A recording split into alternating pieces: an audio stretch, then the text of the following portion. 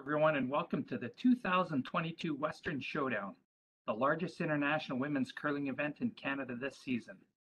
We're so glad you've decided to join us to see some of the top female curlers in the world participate in this event. My name is Jim Grundy. I'm the branch director of RBC Dominion Securities here in Swift Current. Our branch is not only a huge fan and supporter of curling in our community, we're so proud to be supporting the Western Showdown for its inaugural year.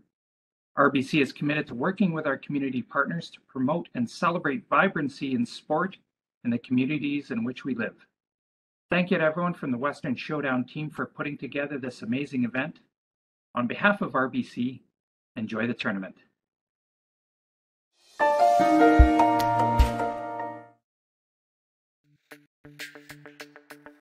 We're for agriculture, for growers, doers, whatever it takers. We're for doing things with purpose. We're for the little guy with big guy dreams. We're for agriculture. We're for you. Nutrien Ag Solutions, leading the field. Sasktel Be Kind Online wants to stop cyberbullying. Want in on the action? We award up to $1,000 for youth initiatives that help spread kindness and prevent bullying. What great idea do you have to help stop bullying? Sasktel can help. Go to BeKindOnline.com and apply for a grant today. Together, we can make a difference.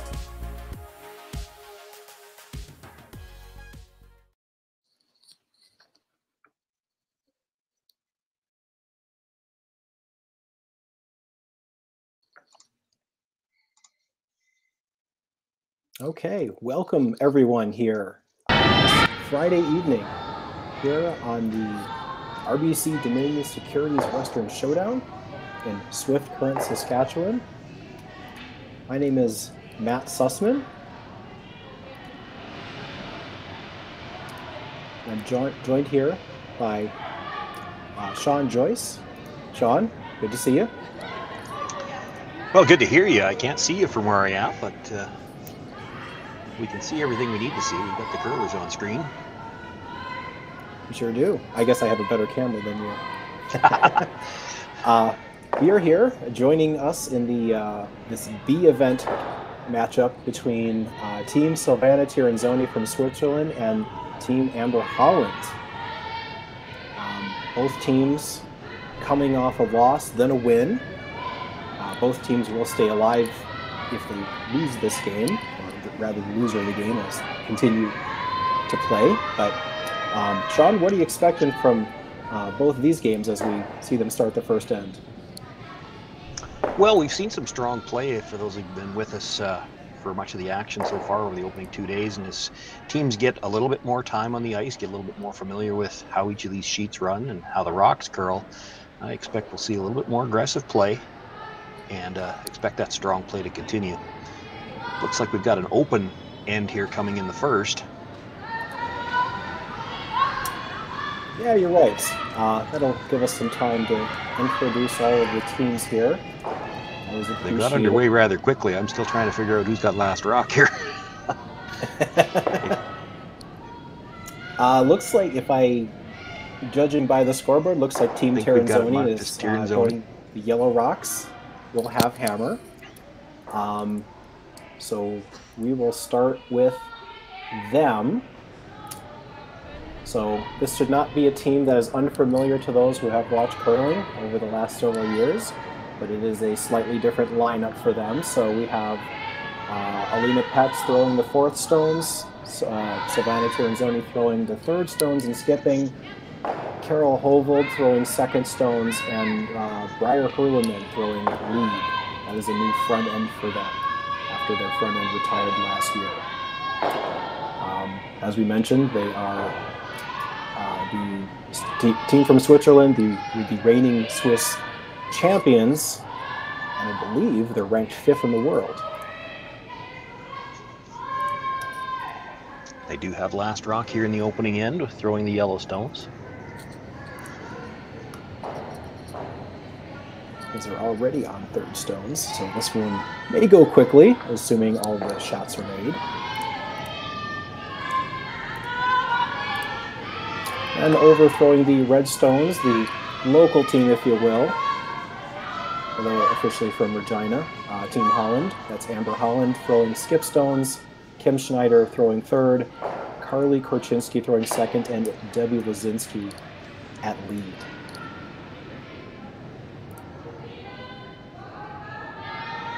So the one rock in play has traversed to the back of the house, but the calls are all the same.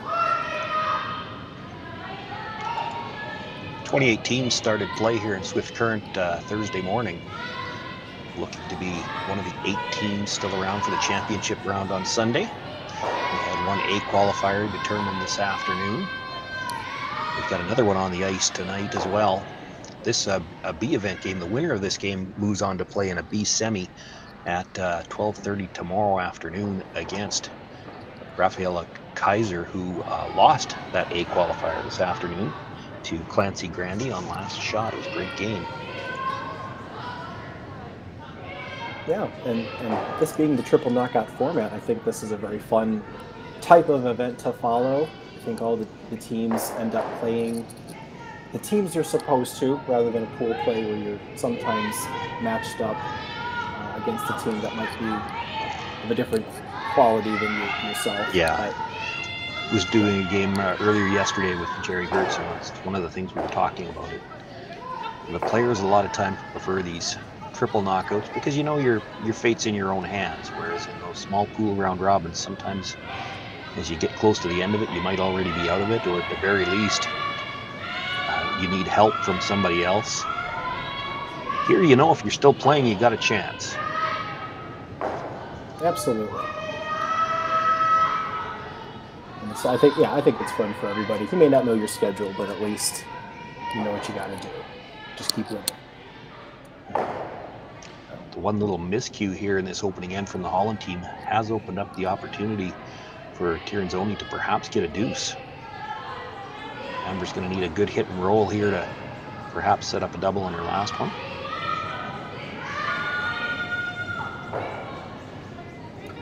So first skip stone is underway.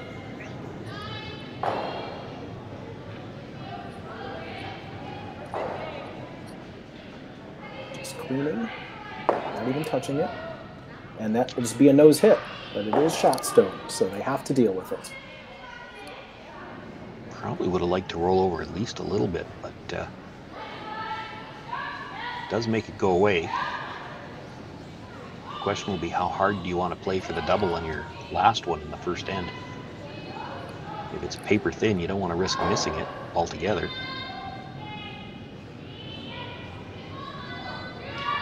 Yeah, that's true. It's a matter of risk management, especially here in the first end, but you know, it's just 2 points. Pet's throwing her first. She would love a nose hit.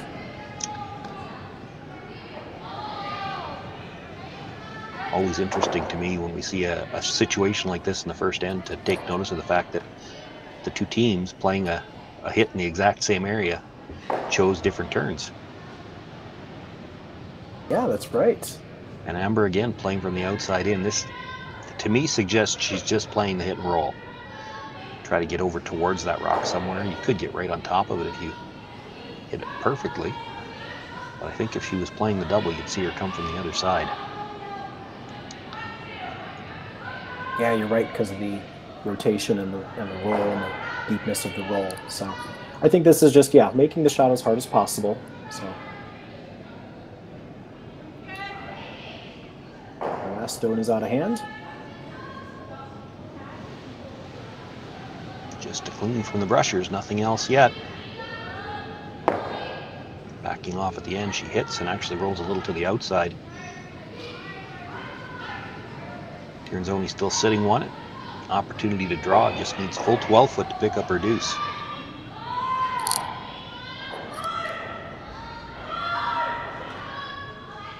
It's just amazing how many times I watch a first end and I think, oh, we're just going to be trading hits, and then it seems almost 70% of the time, if not more, there's a miss, and then it's just easy shot for two. Yeah, and of course it came out of nowhere. We were talking about the draw as it happened, so.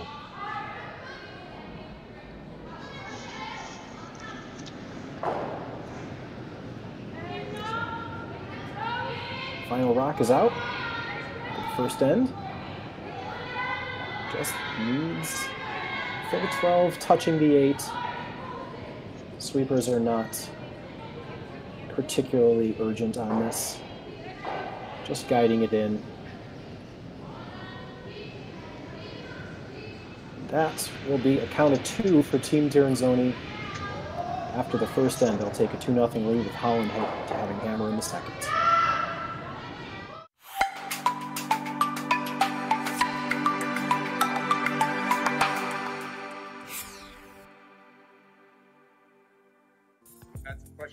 If our houses are painted or are they logo. Our events are always painted houses, but in the future coming out, I'm pretty sure we're going to be going to all logo houses.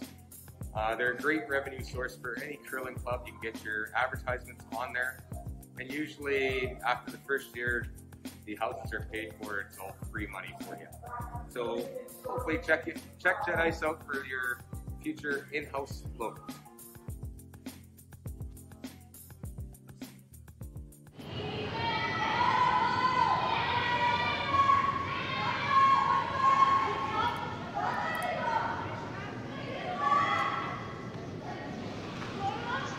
We're back here in the second end.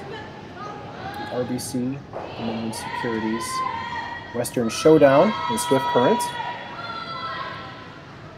So Team Tirinzoni taking a 2-0 lead after one singular missed shot by Team Holland, and sometimes that's all it is that you need. So Tirinzoni going in the house, and Team Holland, as expected, going to throw up a corner guard.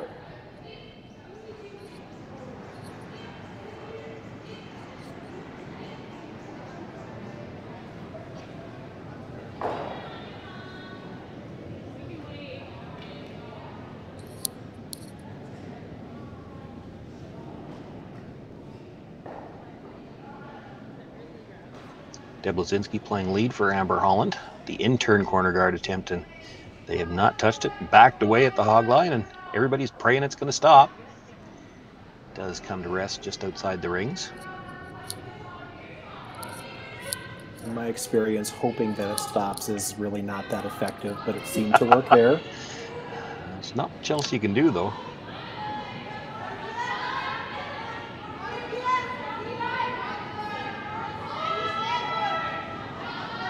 So there are a total of 6 games tonight in this Friday evening draw. Let you know some of the score updates, although they are available on Curling Stadium. Just a number of teams from really all over the world. We've got teams from South Korea, Sweden, obviously Switzerland in this one, Japan, and Italy. One in each, which is a really, really fun thing to see. It must be really a rare thing and a nice thing to see for all the fans there. Yeah, out of a 2018 field, there were 13 international teams here when play began. I have to admit, I was on the air this afternoon. There were 4 elimination games this afternoon, so there are 4 teams eliminated, and I haven't had a chance to look yet to see who those were. There's a nice double and roll there. Almost got underneath, but situation looking a lot better for Team Holland. Actually, the one stone did not get sit out, shot, but yes, they are sitting one.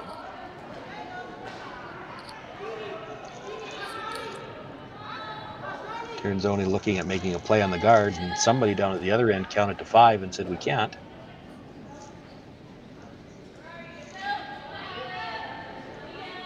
Five rock free guard zone is in play here.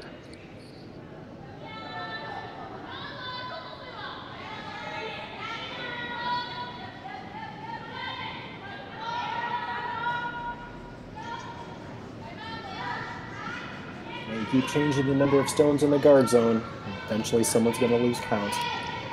It's good to know someone's thinking about it. So they'll just hit the open stone and sit there. Now they're sitting two. That was a nice shot, and it made it look easier than it really was, too. She could only see just all of that rock. You hit it a hair thinner and you jam it onto your own stone at the back of the 12-foot, probably still buried as well.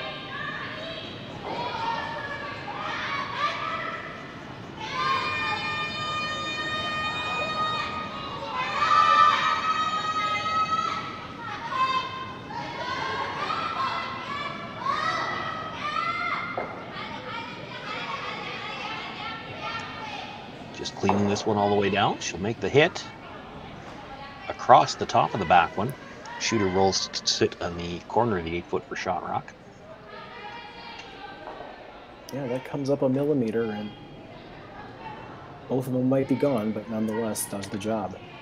I don't know if they really cared if they got the second one out, because if you draw around that corner later on, having that rock behind it, it won't hurt you at all. The interesting thing here will be to see whether or not they, after this hit is made, do they play this stone or they just straight draw around that corner? Well, with this big roll, I think that'll make it a little bit easier to decide. And here comes the draw. Yeah, and to your point, with those two yellows in the back, that's going to help them immensely. Yeah, you got a tight guard, you got a pocket protecting you from behind, from the back. If you can get even half around here, it'd be very tough to remove it.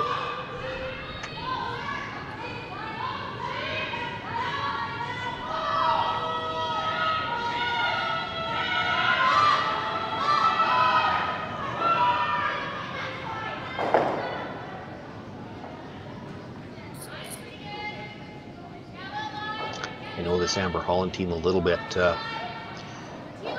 and they have had a few chances to play this year, but this is actually the first time they've had their full lineup together.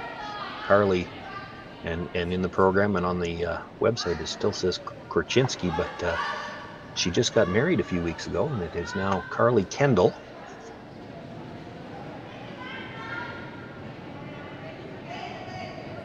So they had all kinds of subs through the early part of the season. Well, at least she had a good excuse, right? Well, that depends. You knew you were a curler. How did you manage to schedule a wedding that late? Oh, that's right. And you're going to miss every anniversary, too.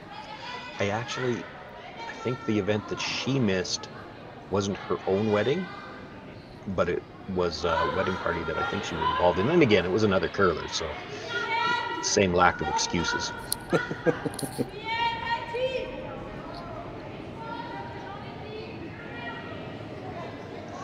suppose you can then go to Bonspiel's for your anniversary. Maybe she's thinking long term on this, which is typically what you do for marriage. Anyways. Looking to come around there. They didn't get the line they were looking for. It sits shot rock top of the 8-foot, but it is wide open with room to roll under. The only question is, that's what you can see Amber looking at. Can you roll under to be shot rock?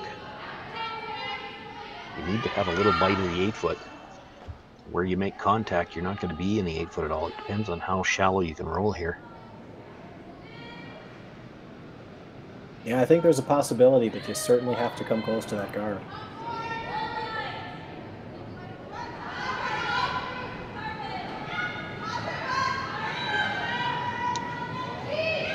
Kim Schneider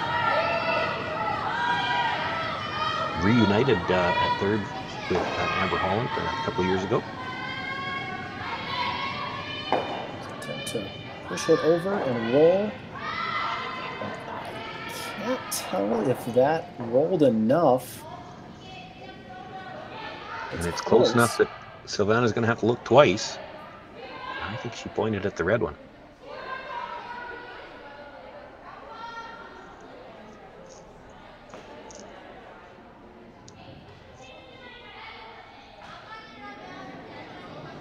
That they're looking at the run at all suggests to me that it must be red. I'm not sure how you play that run.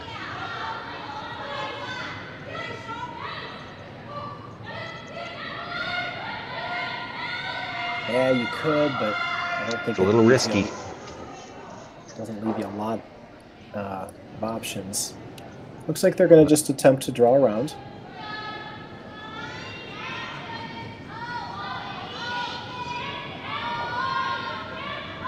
She had nice weight on her first one. It just didn't get the curl. Let's see if she can make the adjustment on the line here. Sweepers have jumped this one early.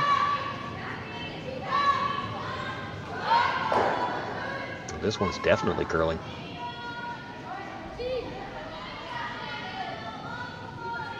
Well, if we were wondering who was shot now before, there'll be no doubt now.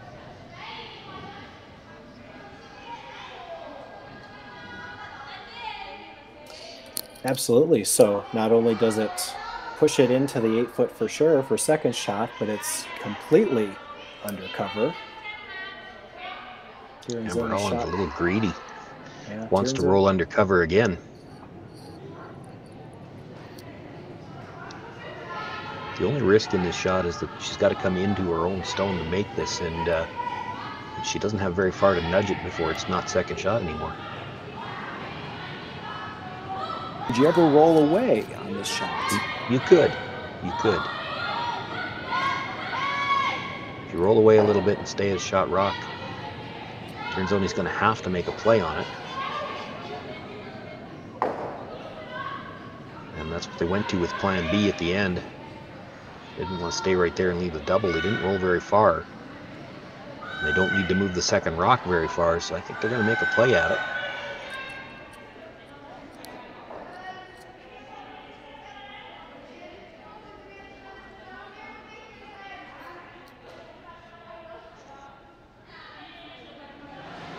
Now, given it's only the second end of a Friday evening game in the B event, but if you needed one person to make a really, really good shot, the person who's about to throw it's high on your list. Lena Petz when she joined forces with Silvana, he became a force on the world scene, winning world championships, going to the Olympics. There's a lot of fearless shots out of her throughout the years. The chance here for possibly a double, depending on where she hits this. Again, doesn't really need to get the second rock all the way out. She needs to move it 5 or 6 inches sideways. She'll be sitting 2 here.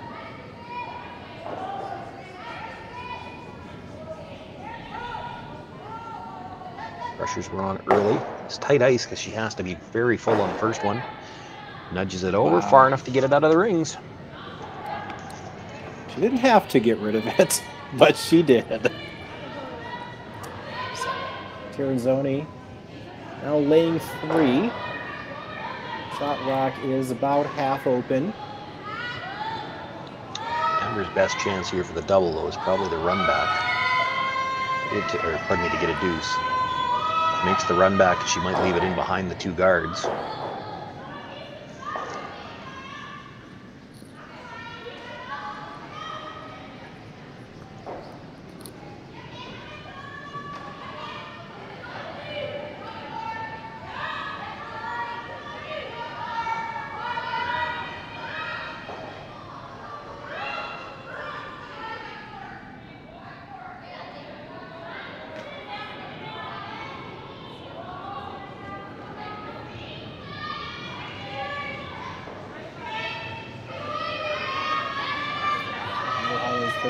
Stone has been thrown. Looking for a run back. Sweeper looking to curl it a little bit, and they will make contact with a couple stones. Everything scatters, and 2 yellows are gone, and Amber's stone is shot, but it's sitting right in the middle. Yeah, I needed to curl just a hair more. Wanted to catch just a bit on the other side of that yellow stone when she drove it back. Wasn't really looking for the double, wanted to stay in behind cover. Does mean she'll have an open shot for her last one, but she'll be forced to try to score a single.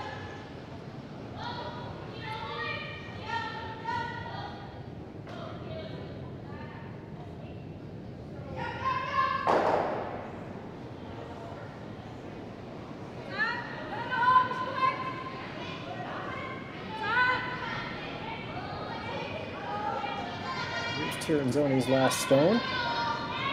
Just looking for an open hit. Looking for the roll as well, and rolls, but not under cover. Yeah, I'm not sure I would have wanted that roll. Nose hit, you're probably forcing. Right now, Amber's got a chance to play for the blank if she wants to take it on, and that's what they're talking about. It's not a gimme, but if you make the double, you're probably getting the blank.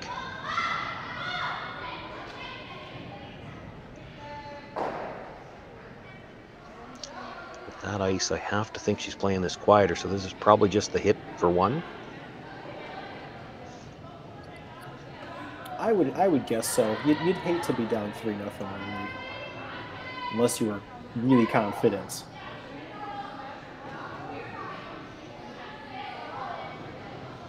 The angle's not bad, but there is quite a bit of distance between those two rocks, for sure. If they were closer together, you might take a run at it. So Amber's just playing quiet weight on this, looking for a hit and stick for one. Sweeper's just cleaning down the path. And that will be a hit for one. So Team Holland's forced. They are on the board. Tirinzoni will take the lead in the hammer, 2-1, going into the third end.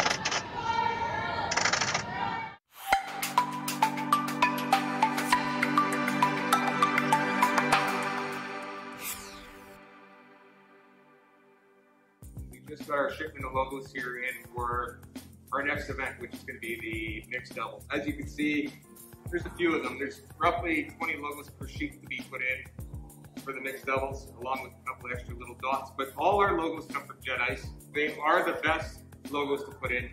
We use them around the world, and they're very easy to install. As you can tell, this is the center ice logo that's going to be going in for the world. This is about a 4-footer by 10. It's going to look like $1 million. Their colors on their logos are always nice and vibrant. And like I said before, very easy to put in.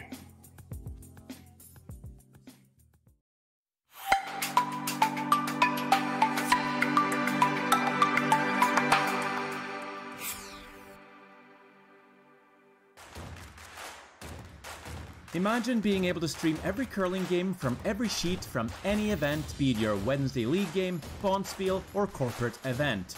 Curling Stadium offers an all-inclusive streaming solution featuring high-quality cameras, ease of use, great reliability, and minimal installation. Offering your sponsors customizable ad space on your streamed curling games and being able to sell video packages to your corporate events for increased revenue. With Curling Stadium, you can stream to any device, be it your mobile phone, tablet, or computer.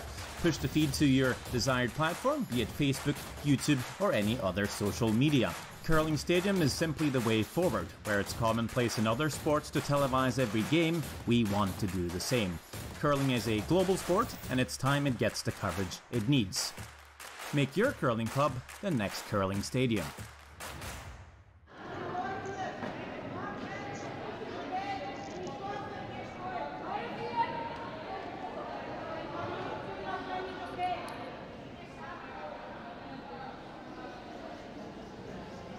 And we're here now in the third end, the RBC Dominion Securities Western Showdown. Team Tirinzoni with the lead and the hammer up 2-1 over Team Holland as center guard goes up, as well as a come around. We are seeing that more rather than keeping it open, going right to the center. Sean, what's the thought process behind just drawing around? Well, I think for a lot of these teams at this level, you see them start thinking about odd end versus even end very early in the game. And here, this being an odd end, Tirinzoni with last rock and the lead already would like to keep the blank alive here. Whereas in the even ends, you might see them throw the corner guard even with the 1-point lead. I think here they're looking to choke off that center guard, and as soon as they're able to, they'll start playing peels on those center guards. They want to keep a blank as an option here.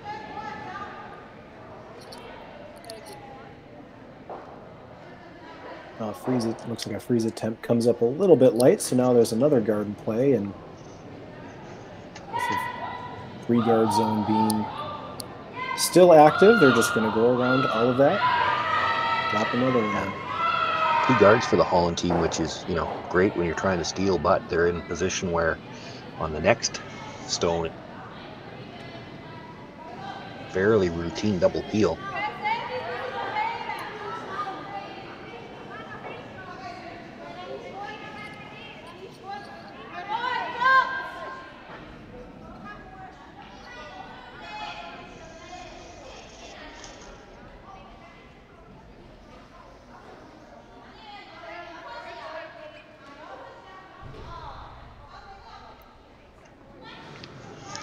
Hurleman with another nice come around, sits that on the corner of the forefoot, maybe just a little bit deep. She's on the tee line.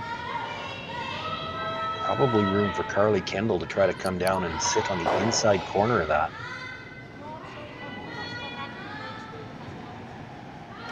Yeah, we mentioned earlier, Team Tirinzoni is playing with a slightly new lineup. Not everybody is unfamiliar to them, however, and they have all everyone on this team has accomplished a lot. Their second, Carol Hovold, was the alternate for this team for many years, and to her name does have 5 world championships as an alternate, but this is her first time on the Tirinzoni team as a full member of the front end. So with their old front end, both lead and second retiring, this is still a team, they just, in Switzerland, they just keep finding really good players and loading them up, and they're always a force. 6th stone of the end now, so they can play the peels, and as we said, with those 2 guards sitting so close together, it was a fairly routine double peel. Silvana Tirinzoni wanting to keep the blank alive. She's now got all of the play in the house.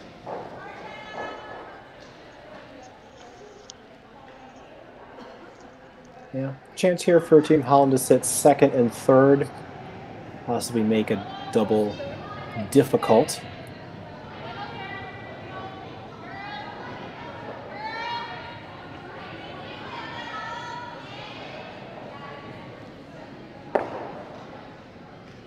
This would be a hit and roll out, so half miss there. And we are looking like a blank more and more. Well, we were looking like a blank in the first end. It ended up being a score at 2, so we can't be too certain yet, but it's certainly shaping up to be the type of end that Silvana Tirinzoni wanted to play. Yeah, the only way it ever looks like a blank for me is when they hang a blank.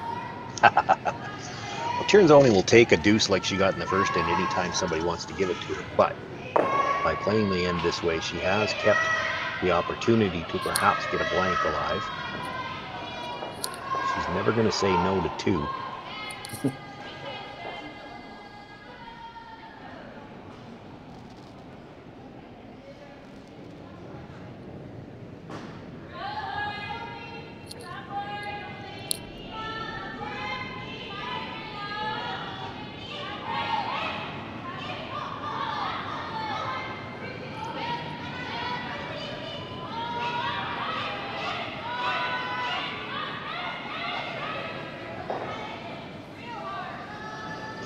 Talked about what happened in that first end,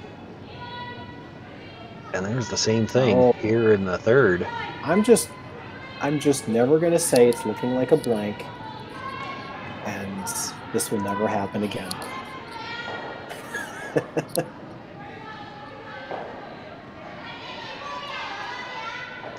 Well, you could just kind of sense it the way they jumped the sweep out of her hand.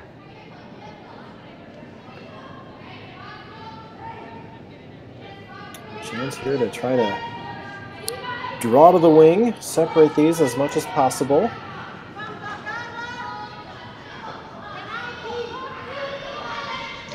I did see Amber talking to Carly after that shot. Now, we don't have mics on the players, can't hear what they're saying, And I'm trying to think back to remember which stone it was that they missed with in the first end. But it does make you wonder if they're questioning perhaps they've got a cutter.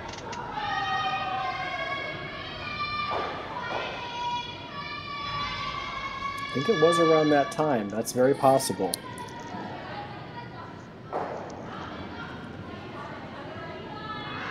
The draw is made, but it is a little bit raised up. There is a chance for a hit and roll here, possibly a double. Get out of this. At the very least, you want to group the stones here and have a shot at perhaps an easier double later on for Amber. She does nice hit and roll there.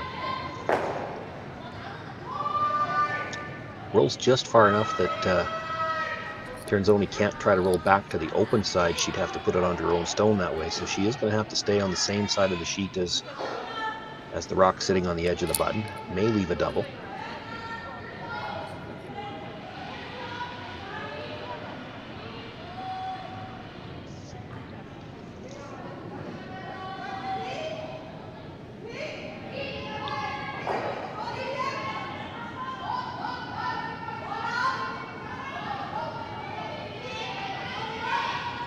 So I'll downgrade this to, it's probably not going to be a blank, but it might be. I don't even know if I give you probably yet. It really depends on how well she can make this roll. It is going to be tough to not leave a double on this shot. Holland's going hard on this to keep the line and roll it over. She just squirts the red out, but they still actually made contact with the yellow on the way by. Didn't move it very far though. Yeah, that was a quiet hit to roll as far as they wanted to. So chance here for Amber. This will be her chance to try and make the double.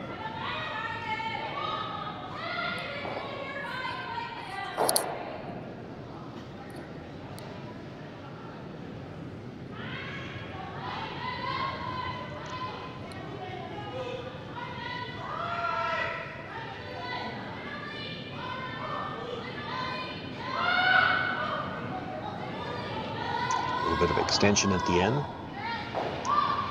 Deb Lazinski on the brush cleaning. Now they're going from the other side, so they must be looking for some curl here. Needs to come up. She'll make contact, but just jams it onto the second stone. Yeah, so back to the open draw. Love this to land on the tee line.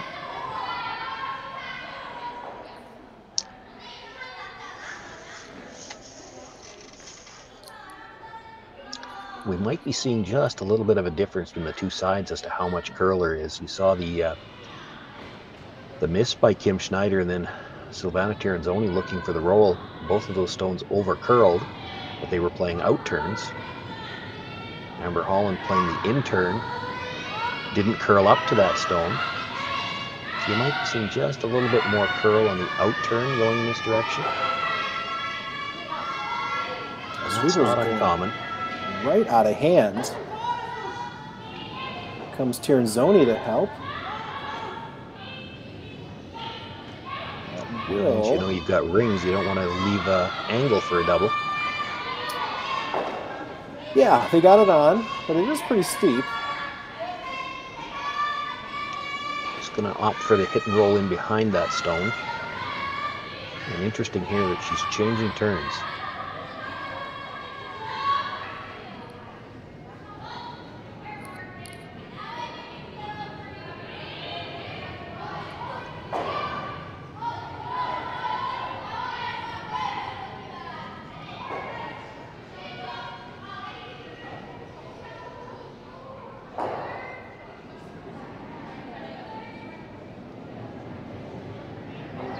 Holland's last, looking for the hit and roll. This one looks like it needs to curl as well.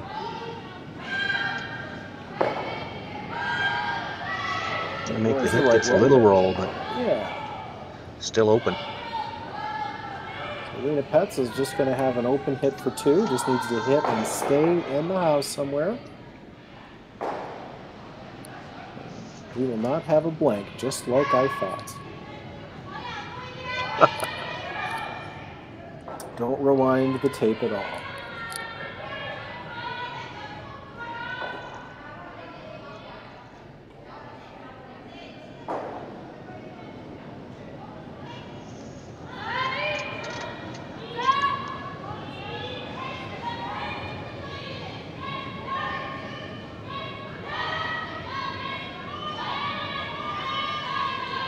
Cooper's just escorting this down, and shot is made, and that will be two more Yellow Rocks in. That will count. Team Tirinzoni jumping up to a 4-1 lead after three.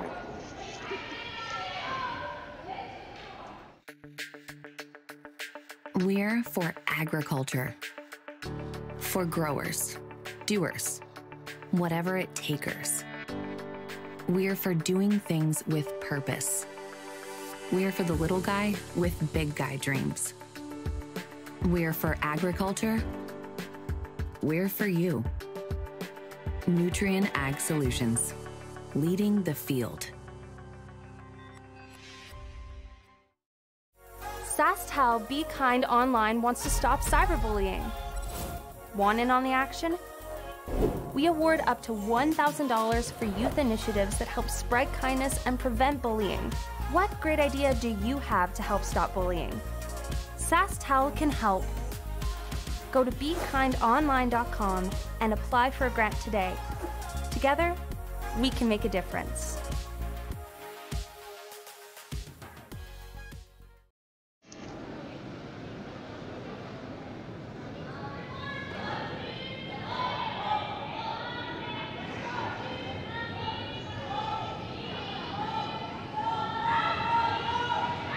Here now in the fourth end of the RBC Minions Securities Western Showdown here on Curling Stadium. Again, my name is Matt Sussman, and Sean Joyce is along for the ride. As we've been noticing, Sean, Tirinzoni has been really controlling the ends they've had hammered. They've had open ends and just been capitalizing on a couple misses. Yeah, she really hasn't had to try to be aggressive to score deuces yet. Has had two of them come out of nowhere. You don't count on that, but you certainly appreciate it when it happens. You haven't had to really put anything on the line yet. You've got a 4-1 lead here as we play in the fourth.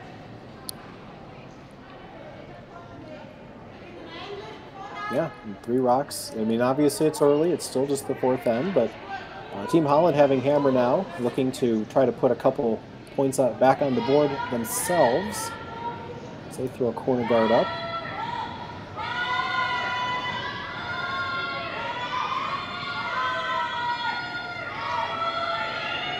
First stone of the end did come a little deep. It's that stone you see at the back of the 4-foot. They get that one to the top 8. Just the fourth end. If this was a little bit later in the game, you might see the second corner guard. Or had that one slid deep as well, you also might have seen the second corner guard.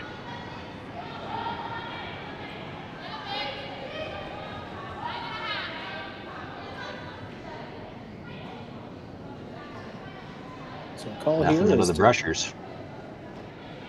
to make a play on the stones in the house. And they'll just nose it. We're looking to hit and roll towards the corner, and that would have cleared that back stone, but jams it. Still behind the tee line, but it does have a good piece of the button now.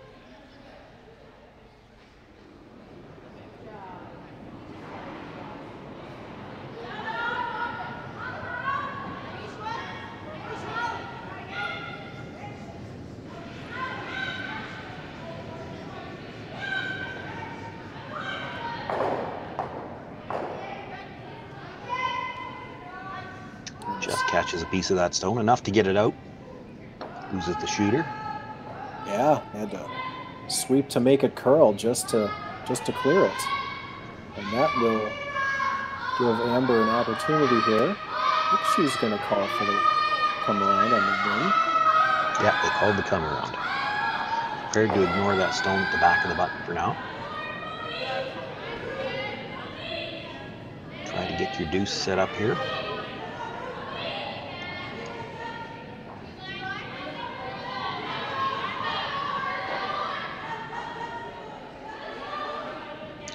Pictures are staying close. That usually means they're just waiting on a line call, and you can see there a lot of room by the guard. Nice weight, but that's going to stay completely in the open. Well, Team Holland looks like they've been struggling a little bit trying to find that line on some of their draws.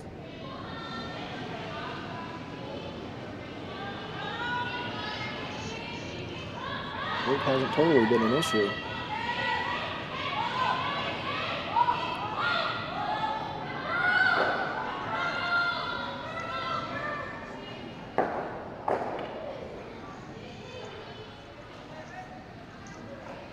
That roll is made. It rolls behind the tee. But it is away from the corner guard.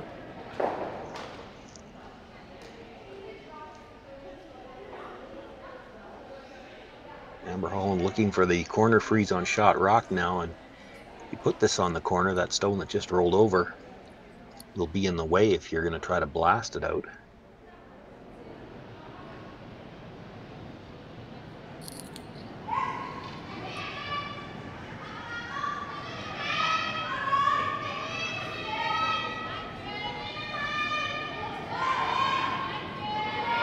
Pressure's picking this one up a little earlier.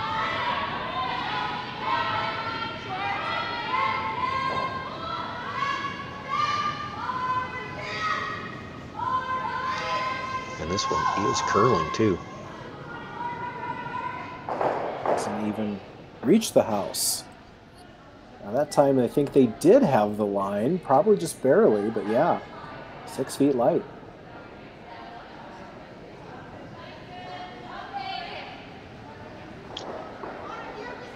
Not where you wanted to leave it. Center guard on shot stone.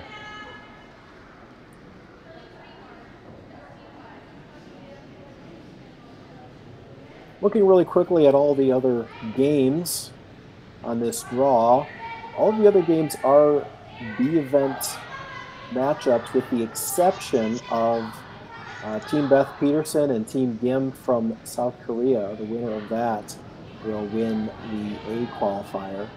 All other games pretty close.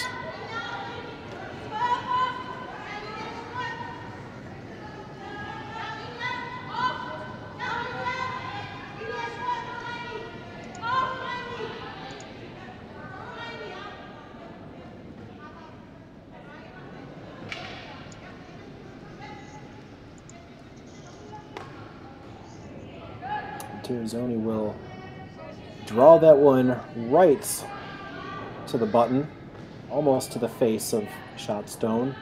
And so now they are laying 3, 2 of them under cover, and Amber looks like she's considering the run back.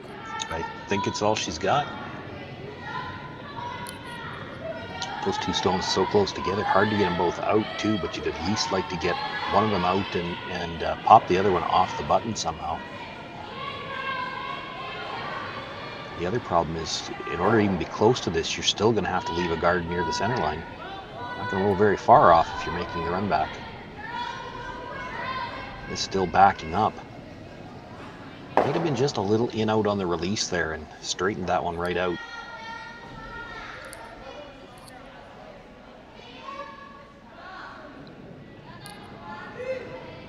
So trouble brewing here. Tirinzoni has a 3-point lead, and they've got 3 more in the house. They've got the scoring area completely covered. And you should expect a guard here. Yeah, that's the call.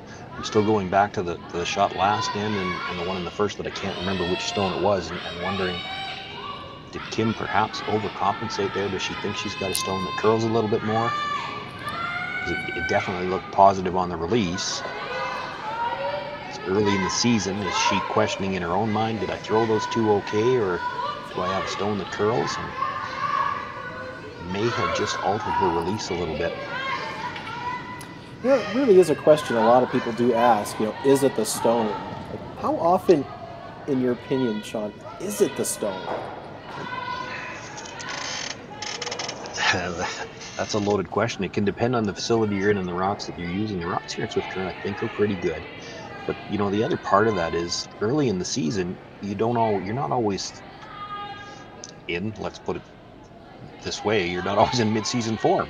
So your releases aren't always necessarily as crisp as they should be. And that's where it can cause you a problem, because it creeps into your head, well, did I throw it bad or is it the rock? And you just don't know. And if you think it could have been you, you might see her overcompensate. And now if it was the rock, you really don't get a good read if you keep changing your release. Not going to be able to play the run back here, so she's going to look for quieter weight, try to come down, sit on the face, and tap the back one a little bit. This is a much more delicate shot.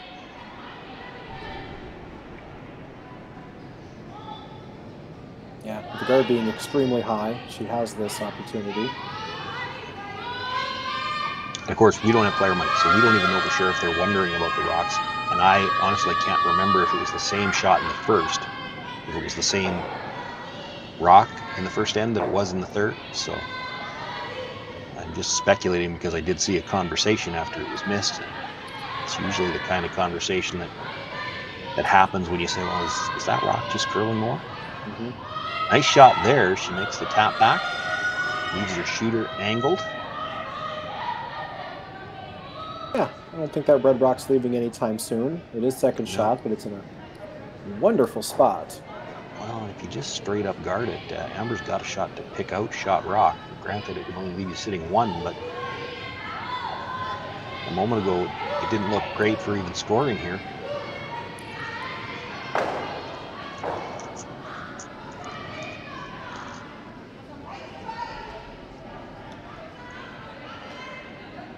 Well, given that, it looks like Tirinzoni is going to have Alina just freeze on this. Yeah, she's going to have to come right down onto it. Hard to throw a straight guard here anywhere and not leave Amber something. You could maybe just be full 8 foot, which essentially would still act like a guard.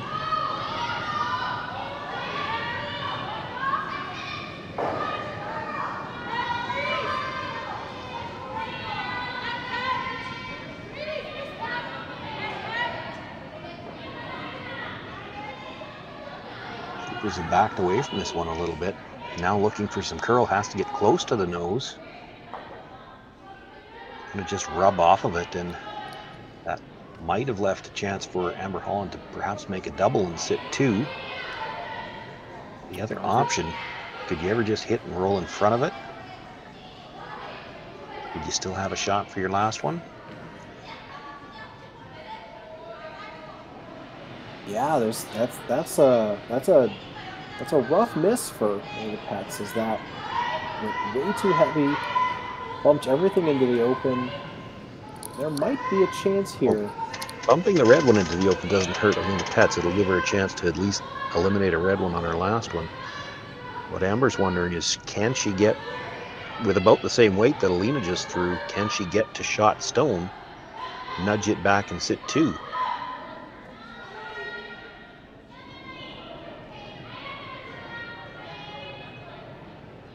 I would have to think if they're looking at that, they would look at playing the same turn that Alina just threw. There is a chance you could just rub off of the third shot stone and still make it, but you can't hit that third shot one very thick or you're not going to push the shot stone back.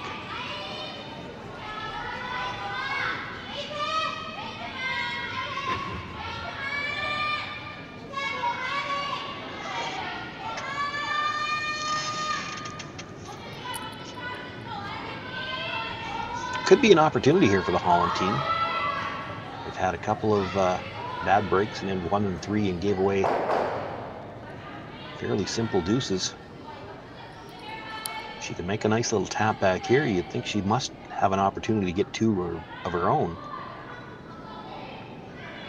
That could sure swing some momentum back for them. Let's see what happens here for the first stone. Going down the sheet here. Rushers are staying with it, so they must like the weight. This has got a lot of room by the guard.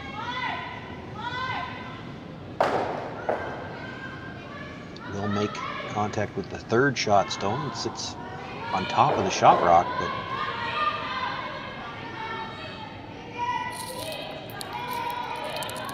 yeah, so like Alina Pet's looking at rolling in. I think, wouldn't you just look at hitting and rolling out on this? Anywhere you stay there is going to leave her a double for 2.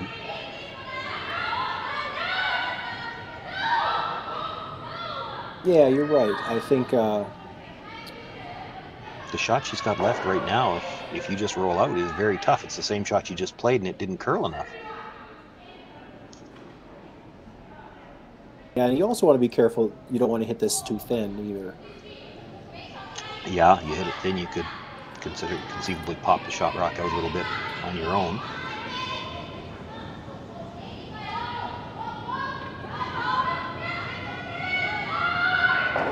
Tirinzoni's last rock. Put the red in a good spot.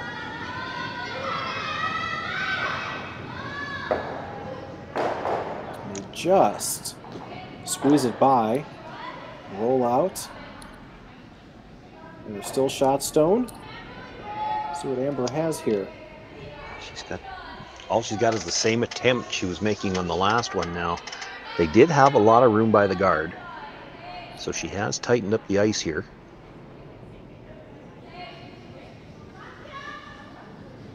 Chance here to throw maybe back house weight. Yeah, the weight on the last one was fine. It's just a question of finding the line.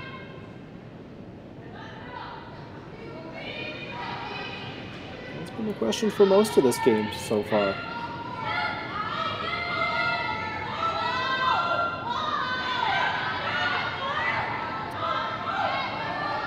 Here comes Hammer. Trying to read lips. I think Carly's saying it's got a little bit more weight. It's tighter by the guard, but if she's got more weight, it's going to have to curl a little bit yet. Makes the bump, catches the second one, and does move it far enough to pick up her deuce. Great shot by Amber Holland to close out the fourth. Wonderful shot. So 4-3, Tirinzoni at the break.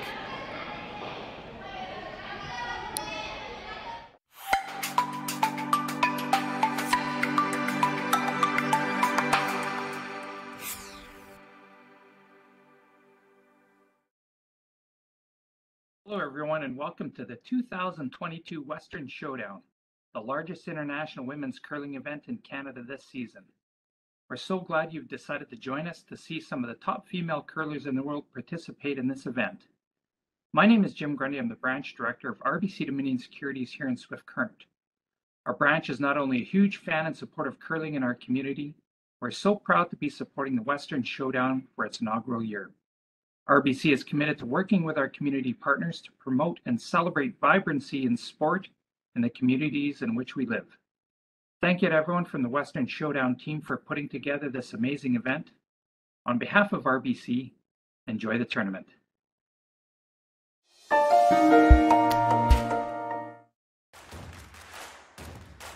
Imagine being able to stream every curling game from every sheet from any event, be it your Wednesday league game, bonspiel, or corporate event. Curling Stadium offers an all-inclusive streaming solution featuring high-quality cameras, ease of use, great reliability, and minimal installation. Offering your sponsors customizable ad space on your streamed curling games and being able to sell video packages to your corporate events for increased revenue. With Curling Stadium, you can stream to any device, be it your mobile phone, tablet, or computer. Push the feed to your desired platform, be it Facebook, YouTube, or any other social media. Curling Stadium is simply the way forward. Where it's commonplace in other sports to televise every game, we want to do the same.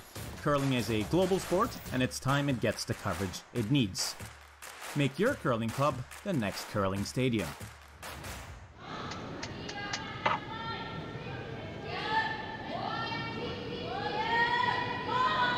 Here in the fifth end of this Friday evening matchup in the B side the RBC Dominion Securities Western Showdown in Swift Current, Saskatchewan. So, Sean, Amber Holland made a really nice shot for 2. It was the first real chance she had of scoring any points in this game. Yeah, and after giving up two deuces and 1 and 3 on really what can only be described as miscues, misfires, that was a big shot to maybe get some momentum back. Yes, they still trail by 1, but they were full credit for that deuce, made a great shot to get it. And they really needed something like that to get some of that momentum back. They had to be feeling a little down the way those 2 deuces happened.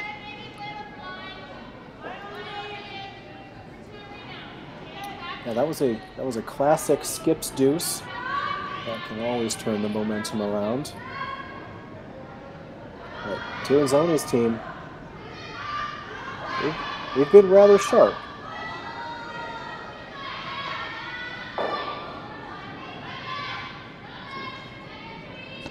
Freeze attempt just rolls a little bit too far. Or goes a little too far, rather.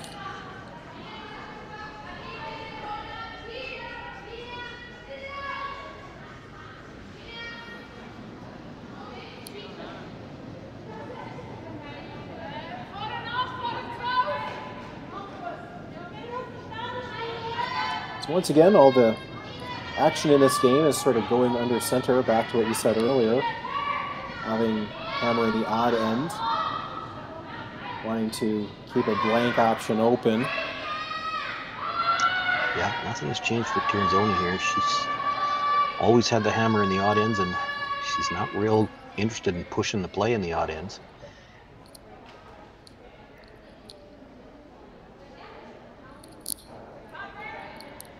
So we've got 2 in the forefoot. Amber Holland looking to make a play on maybe one of those. Just wants to move it back. I don't think the call is to try to kill anything here.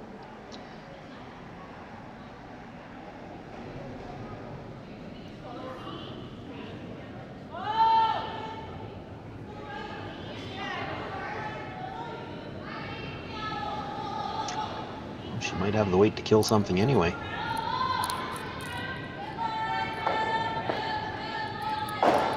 She will touch every rock in the house and nothing leaves. Everything's well, scattered. sitting 2, however. Yeah, I don't think that was 5 the rocks call. in the house, and now it's time to peel the guard.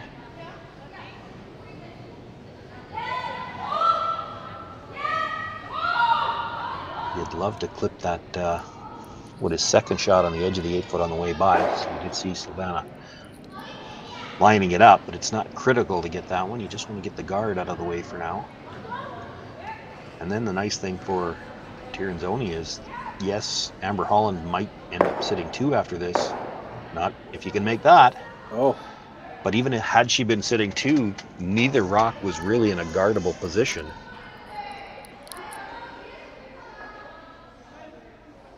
So now Amber's got to look at damage control.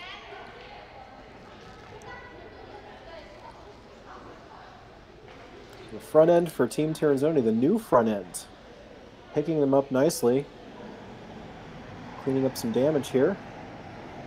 Again, everything in the house.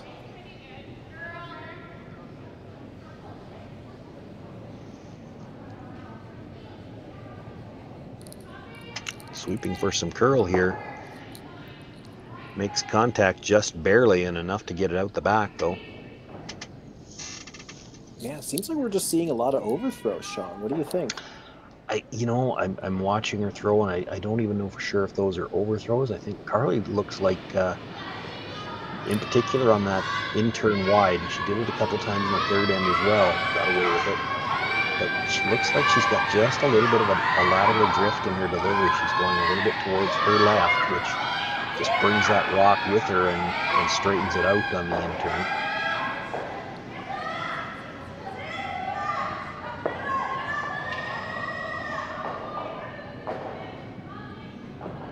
That one just hangs on enough to Well, and that's the other thing. That's I talked about that a little bit in the third. You saw the out turns are the ones that were curling there, and that's another over curl and an out turn hit. Now here, Kim Schneider. I don't want to jinx her, but this is the same spot with the same turn.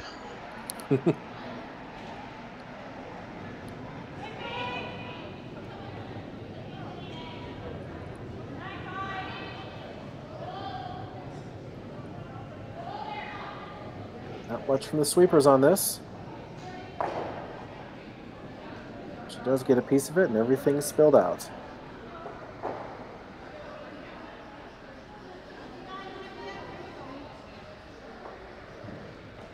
Silvana Tirinzoni knows that spot has been a little bit of a problem for the Holland team so far, so she's going to look to draw right back into that same area.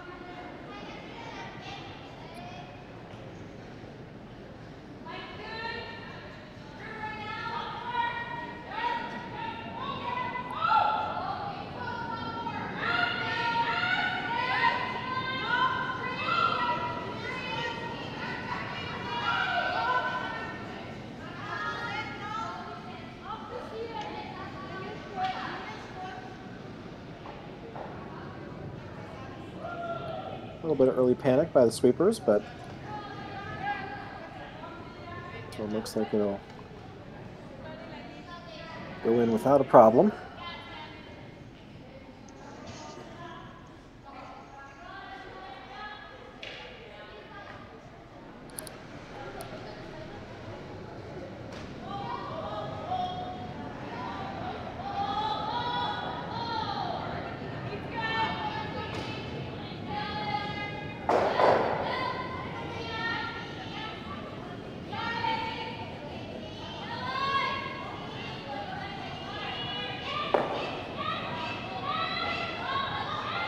This time she curls across the face, does manage to hold the shooter though.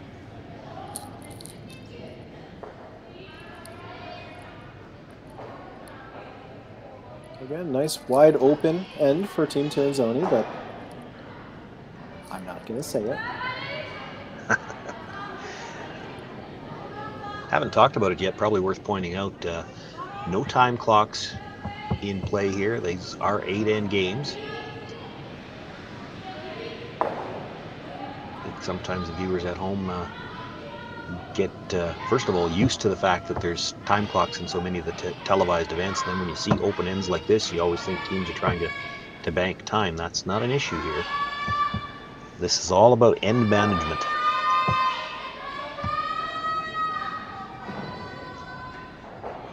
I'm of a past generation of players myself, so we thought about it in, in an 8-end game. It might have been 6, 7, and 8 you were worried about it. These top teams in the world right now, they're thinking about it from the first end. They want that last rock in the even ends if they can manipulate it to work that way.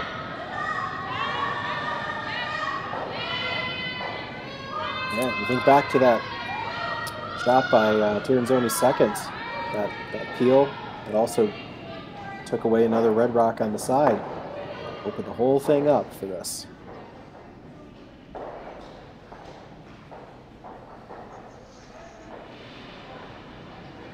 Seconds don't always get a lot of love, but it's always that one shot.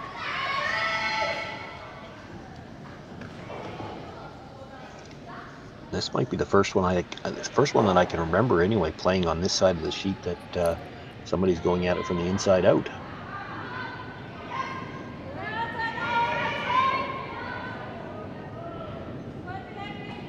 Could be just Tirinzoni testing the waters, do you think?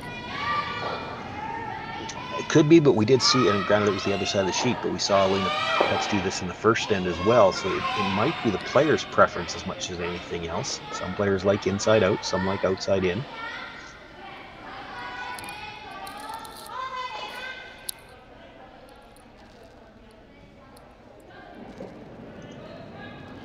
Oh, the same shots made. And there's Amber's last.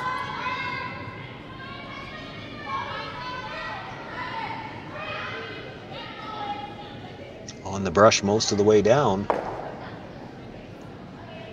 Makes the hit, does stay for shot rock, edge of the forefoot. We have our first no fooling blank attempt of this game.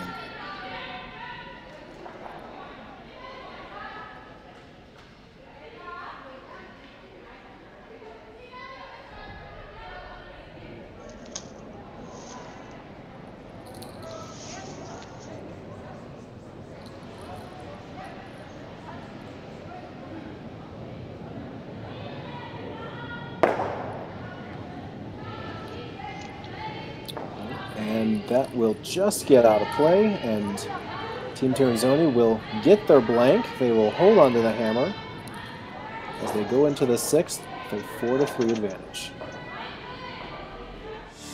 Saskatchewan, you know Sasktel because we're everywhere. Because being everywhere keeps us connected to you.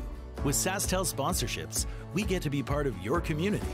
We're here with you, and we're here for you. It's easy to get started. All you need to do is apply. Sasktel cares. Always has, always will.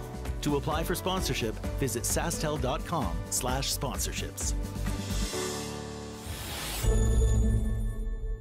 We just got our shipment of logos here in for our next event, which is going to be the mixed double. As you can see, there's a few of them. There's roughly 20 logos per sheet to be put in for the mixed doubles, along with a couple extra little dots. But all our logos come from Jet Ice. They are the best logos to put in.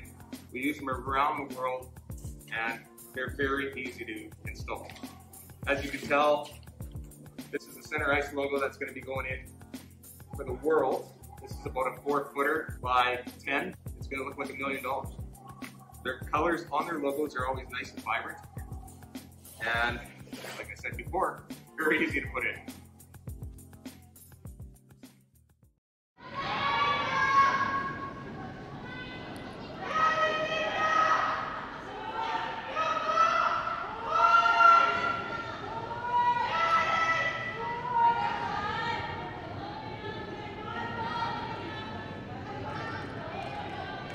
We're here back in the sixth end of the RBC Dominion Securities Western Showdown in Swift Current, Saskatchewan. And Matt Sussman alongside Sean Joyce. A blank in the fifth has allowed Team Tirinzoni, who has been in control of this game, to get that all-important hammer in the sixth. So Sean, you gotta assume that with having 2 hammers left in this game for sure, they're given some flexibility in this end. They are, and I think the discussion here is whether they want to play straight corner guard or if they're playing the tick, and with that ice, I think she's opted for the tick. They're playing it while they can, right? Before they go to World Championship, perhaps.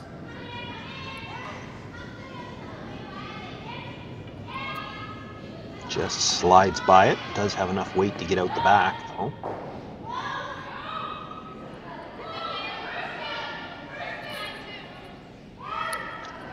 It's the one problem with where that first guard was put. It's about halfway. It's tough to throw a second center guard now and get any separation. So looking to come into the rings.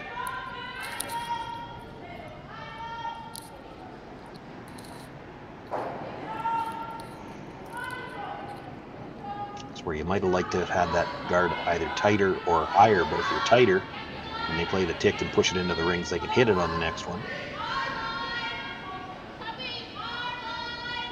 They let that guard stop halfway, just assuming they were going to make some kind of tick.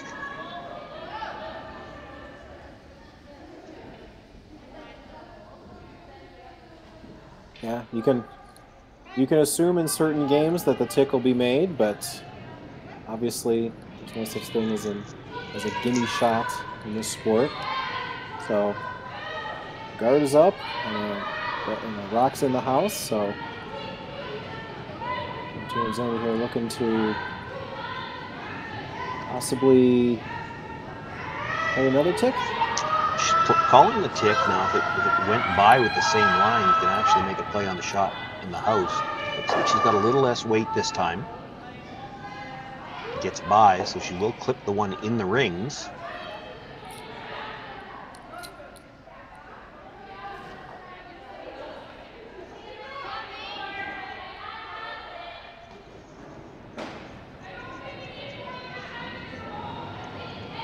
Amber Holland trailing here in the sixth end, looking to force the play a little bit.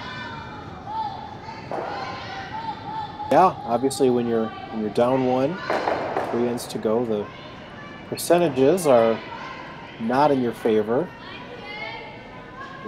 Curling Zone's analytics, you can always look at the odds based on the season's history of all of the events, what the likelihood is of winning. If you look at being down 1 in the 6th without hammer, chances are low, so you have to try to steal. As this one's going to come up a little bit light and maybe be in the house, but it's certainly third shot. Well, it's also the 5th rock of the end, so now the peels can start. She's got a couple of ways she can get rid of 2 reds here. She's going to angle it towards the one that's shot rock. If she gets a little thick on the first one, she probably makes the double on the one that was just thrown. Love to make 2 red ones go away here. Just drives it over the top.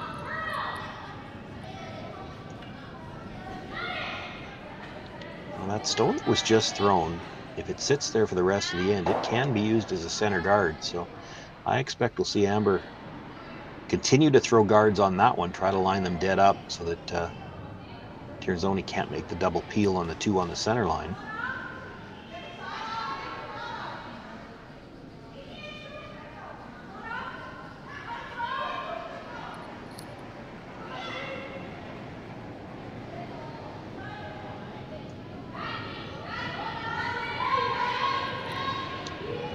Continue to make this guards, it becomes a bit of a game of cat and mouse. Tirinzoni at some point in time will change gears and try to score 2 on you.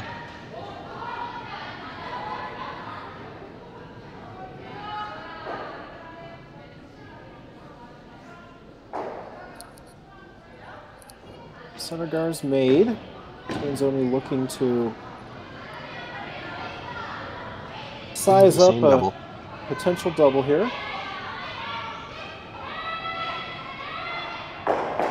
Double and roll for a corner.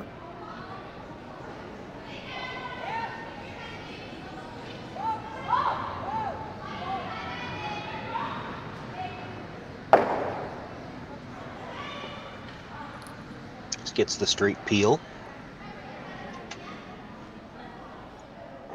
Yeah, nothing wrong with making the simple shots. You know, they have the advantage in a number of ways. You just have to wonder about the timing here, and that's Amber hesitated here. I think you got to throw 1 more guard anyway. I think you will expect Tirinzoni to peel it 1 more time, but when you get down to third's last stone, would she peel it again, or would she play the hit and roll and sit 2?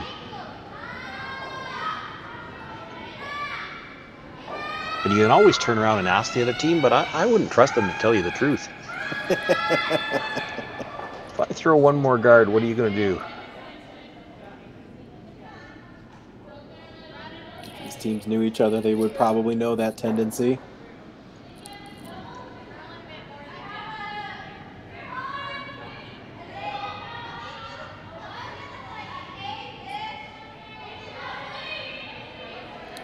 There's the 1 more guard. Lined up pretty well. Yeah, I was pretty sure she'd peel it on this one. It's the last third stone that I'm not as sure about.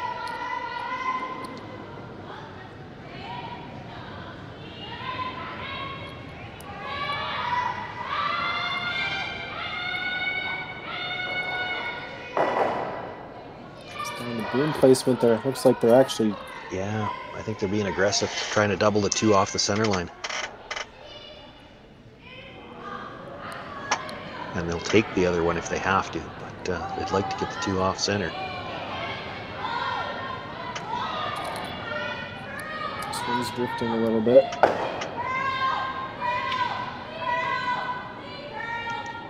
Just the straight peel again. And I think Amber's thinking the same thing I am. You throw 1 more guard, she's going to change gears, so time to sit 3.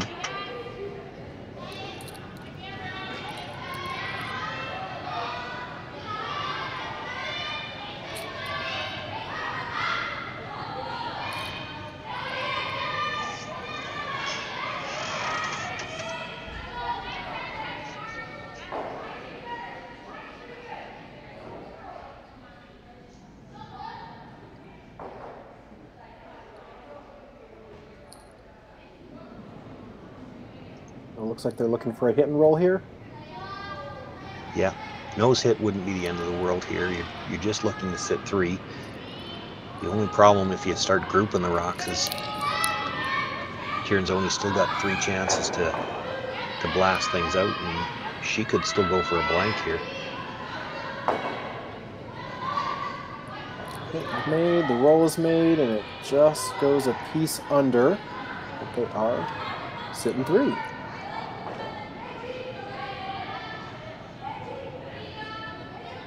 You know, the straight back double looks so easy. The problem with it is if you make it, your shooter stays as a guard, she comes around it. So they're going to look to drive it over the top, I think. They'll play the 2 on the center line, but looking to drive it over the top, which will roll the shooter out as well.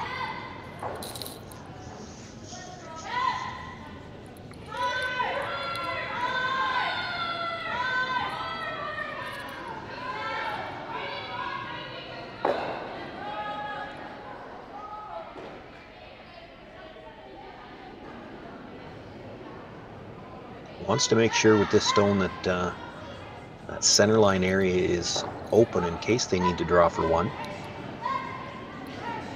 That over curls on. That didn't hit anything that they were going for. Interesting with that turn choice. It's the in turn here, but it was the out turn going the other way, and that has been the one that seems like it was curling a little bit more on the hits. She certainly wasn't light on that. No, that's not really where they were looking for at all. So that stays. No, she was trying to hit half a rock, and that got up just a little bit past the nose.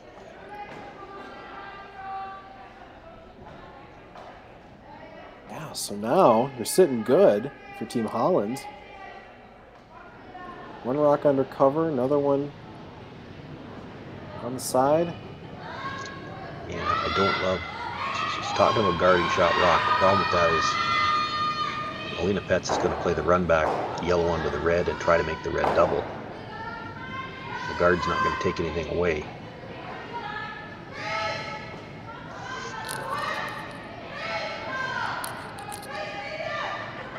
Yeah, it's one of those situations where you kind of like the way you're sitting, but when you realize you got to throw another rock and change it up.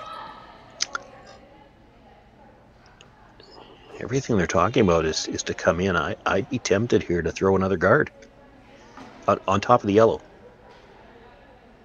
Put a guard in line with the yellow, which is in line to shot rock. It would take away her run back opportunity. You'd have 3 rocks in a row. You could still have this come around that they're talking about on the last one. The problem is if you play the come around here, and if you're ever deep, Alina Petz is going to follow you down and try to score 2. Whereas if you play the draw on your last one, her following you down never gets her 2. That's a very precise shot right now. Yeah. Now this does seem to be the side that will curl a little bit more. We saw Amber actually make a tap back, a double tap back. She had to move 2 stones coming around a guard and got the finish to get her deuce in end number 4. So she's got to be comfortable in the spot. Still, you're trying to come around a rock in the top of the 8-foot, and you would like to stay in front of the tee line here.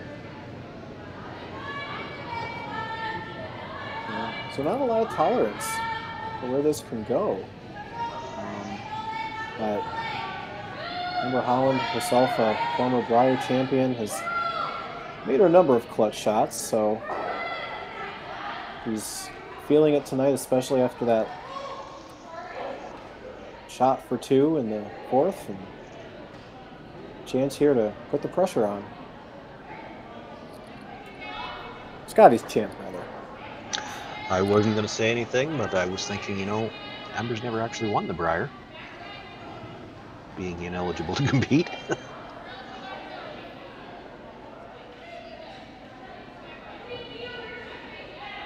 Got a nice line coming in here.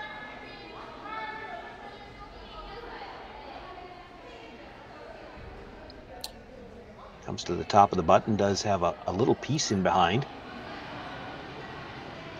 Alina Petz could make a play on it, but she won't be able to get behind cover.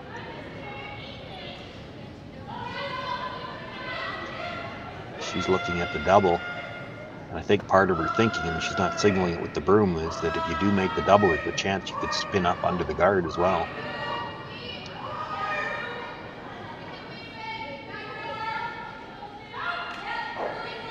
Yeah, it wasn't exactly the call, but... Well, the other option for Alina Petz, she could make a play on shot rock and just roll over in behind what is currently second shot at the edge of the 8-foot. You'd force Amber Holland to make a decision. Is she going to play the short run on her own stone or try to draw again for the steal?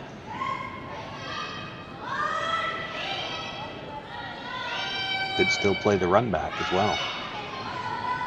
Boy, if you could ever stuff the run back, yellow dead onto the red that's right behind it, you would double off the one on the button. Now, you wouldn't be shot rock, but you'd be buried.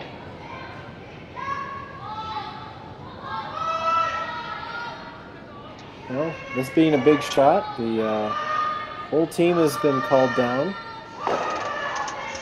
There's part of me wishing that at times like this is when we need mics on the players, and then I realized that I probably couldn't understand this team anyway. Need a translator on the line as well. Yeah, need more than just microphones. Alina Petz's first thought was to play the double at the one on the side of the 8-foot, come in towards shot rock, make the double that way, and there is a chance playing that you could spin up in behind the guard. I don't think they've ever looked at making a play directly on shot rock. There is the option you could just hit that rock and roll underneath the one that is currently second shot. It would leave a short run back, but you wouldn't be able to get, Amber wouldn't be able to get anything buried on the button. Looks like they've opted for just the freeze. Freeze bump? Or do you just freeze now and knowing that you can come off that red stone on your last one and perhaps get two?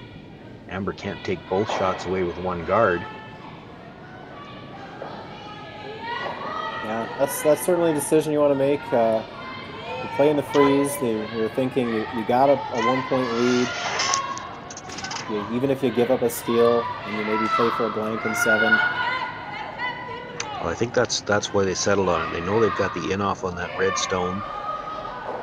And if she guards the red stone, well, they're going to end up with the shot that I was talking about. Needed more weight. They just pushed it in behind the guard is all they've done. Kind of halfway. That makes the chip shot a little bit tougher. So, well, but if Amber can make the hit and roll on top of her own, I don't see any way that Alina Petz scores.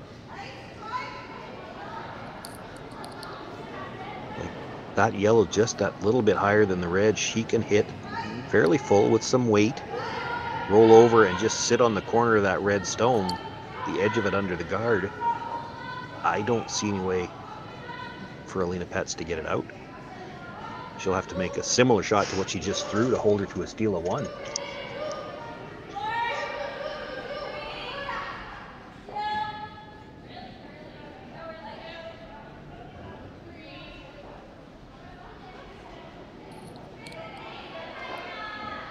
A sudden turn of events here. I mean, Team Holland has been sort of controlling this end, but they have a really good chance here to...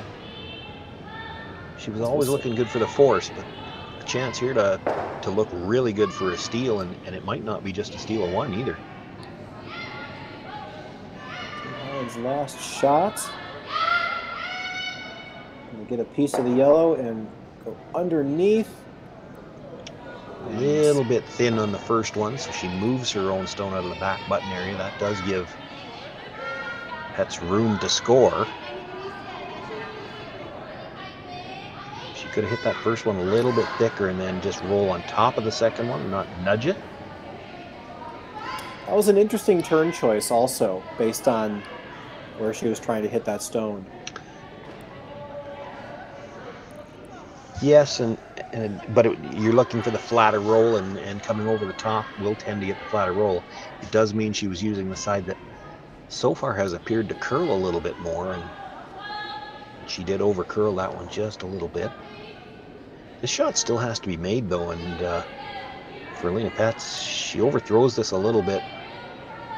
May not make contact with that stone at all. She underthrows it, might not move it far enough, so there's still a chance for a steal of 1. Delicate shot here for Alina Pets. Team Holland counting 4 right now. There's never anything automatic when you're facing 4. Brushers were on it early. Well, they've had to back away, and it's just the one sweeper going, looking for some curl here. She'll get down to it and nudge it, but doesn't catch enough of it. Pretty much the same result as her first one. So, after being down 4-1, Team Holland steals a point, knots the game up at 4 as we go into the 7th end.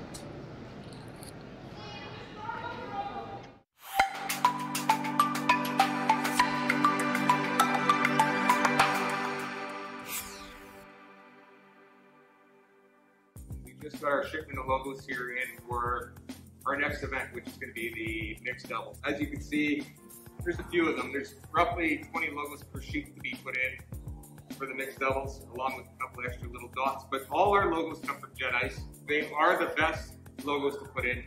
We use them around the world, and they're very easy to install. As you can tell, this is the center ice logo that's going to be going in for the world. This is about a 4-footer by 10. It's going to look like $1 million. Their colors on their logos are always nice and vibrant. And like I said before, very easy to put in.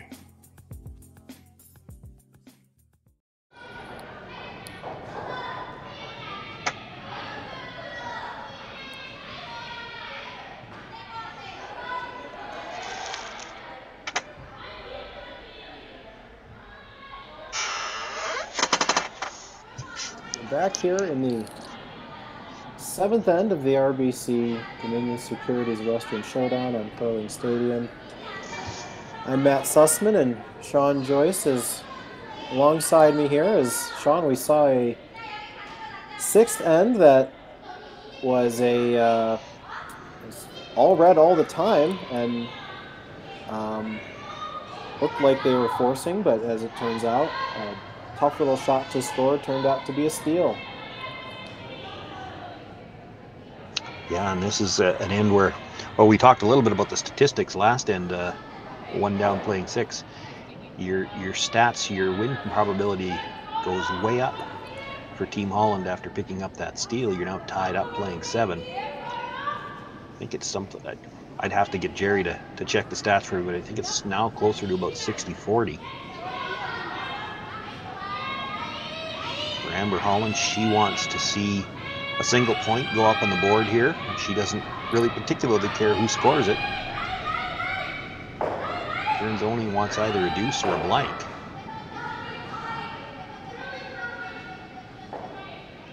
So yet again, all the play going into the middle.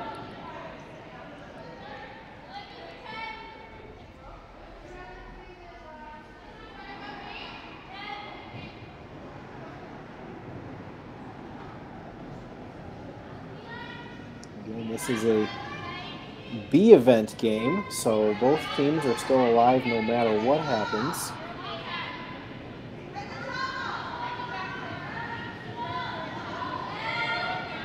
Winner of this game will go on to play Team Kaiser of Switzerland tomorrow afternoon. The loser of the game will drop down to the last chance C event at 9 a.m. against Team Penny Barker. Oh, 9 a.m., that makes it sound even worse. That's the beauty of a triple knockout. You're not only playing stay alive, but you're playing for a better time. Well, nothing to say that there's anything wrong with 9 a.m., but when you got the 8:30 draw the night before, oh yeah, 9 a.m. comes quick.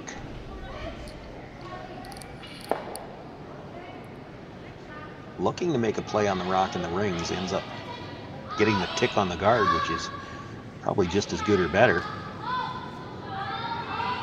hard to do with that weight. Decision time for Amber Holland. She doesn't want a blank end here, so probably going to start throwing guards. Doesn't want to give them the opportunity to bring all the play into the rings.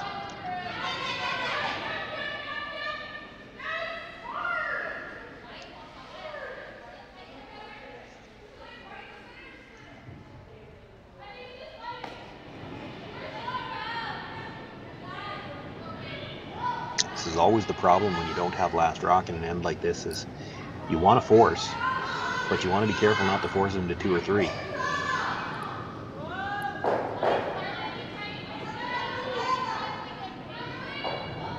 Yeah, I mean, the stats speak for themselves.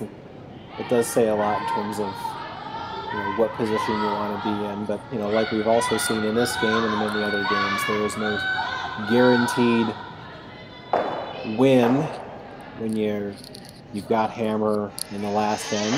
It's what you want, but there are opportunities for both teams to score and win in either situation. But yeah, so far so good.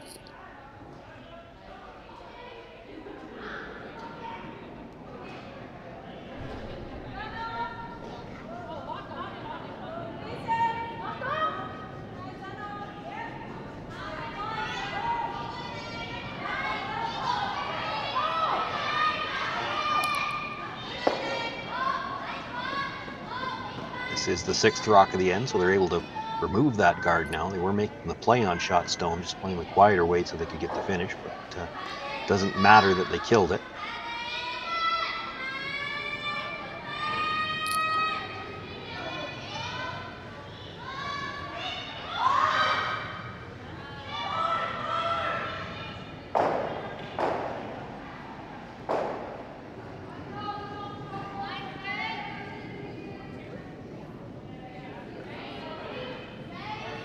Carly Kendall being asked to replace the guard.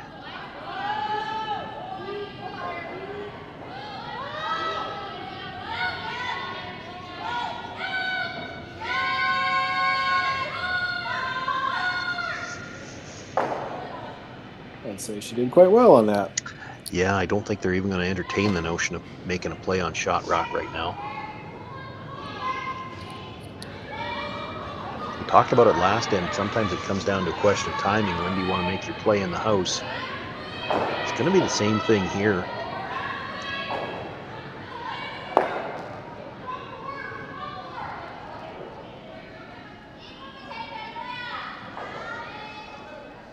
I have to expect Amber Holland's going to throw at least one more guard, and I wouldn't be surprised to see her throw 2.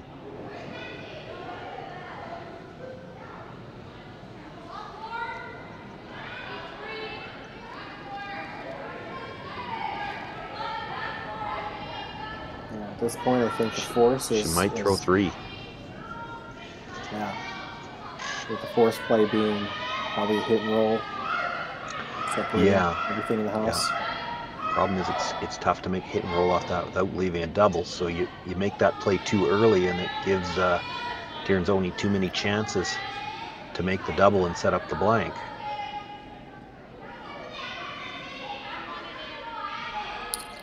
The nice thing about it, where you've got your stone at the top of the 8-foot, it's really hard for Tirinzoni to switch gears. Now this has slid a little tight. You might have given her a chance to play for the double.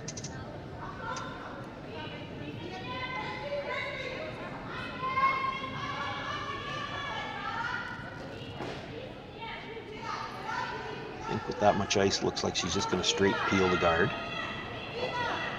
We're taking a look at that yellow on the side. You might get the little bonus here if you, there you go, have your shooter come into that stone, sit right there and hang on for a biter. That would bring 3 into play. It's funny how those little stones that just look like they're not going to matter creep back into play.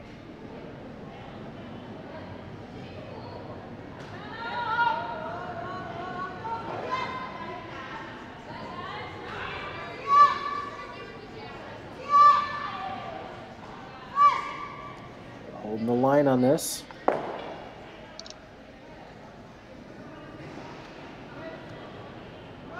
Looks makes the hit, but it's going to be a little too thick to roll into her own stone.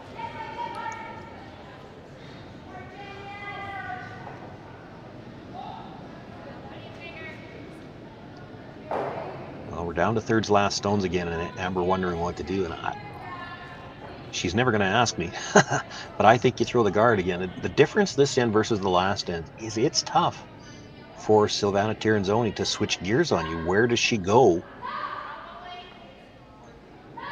to set up a deuce if she wants to switch gears from trying to the blank for trying to the deuce? As long as you're guarding that stone that's just nibbling the top of the forefoot, it's really tough. Yes, Tirinzoni's sitting one now, and she might have a chance to sit two, but she's probably going to have to leave a double or at least a hit and roll under.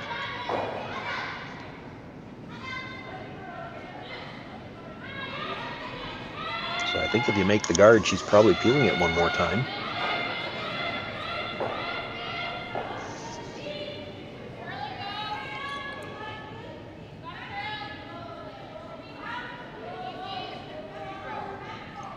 It's been really interesting watching this game, seeing the momentum shift after Amber did make that little tough bump for two.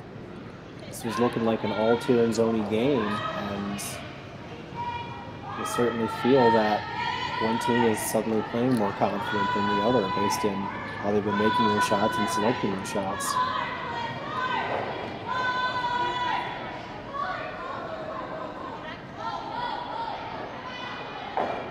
So guard is made.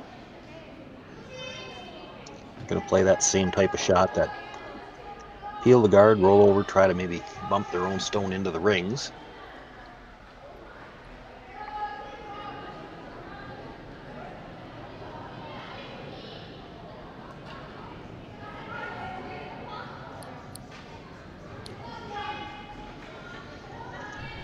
This is certainly the type of shot that, you know, a team ranked 5th in the world sees and expects to make.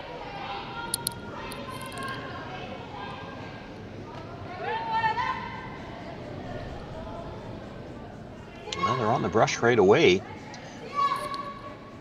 Does have to stay fairly thin on this first one if she's going to make contact with the second. Going to be a little thick again, goes over the top.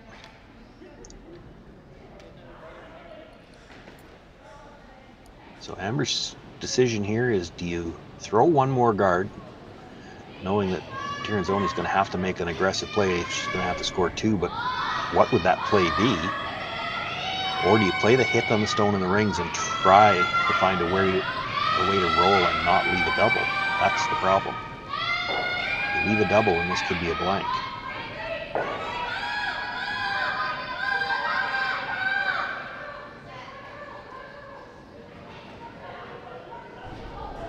As we're down to skip stones here, that is the ultimate decision. And it looks like she is going to play on shot stone and try to separate these as much as she can. And there's nothing wrong with this call. A lot of players would play this call, but I'm looking at this ice conditions and the position of that stone at the top of the forefoot, and I might be tempted to guard it here, because where does Alina Petz go? If she straight peels the guard and you play this shot on your last one, then she's forced. So she can't peel the guard if you throw it one more time. She's going to have to make a play in the house. I don't know what she can do that she's not going to leave you something.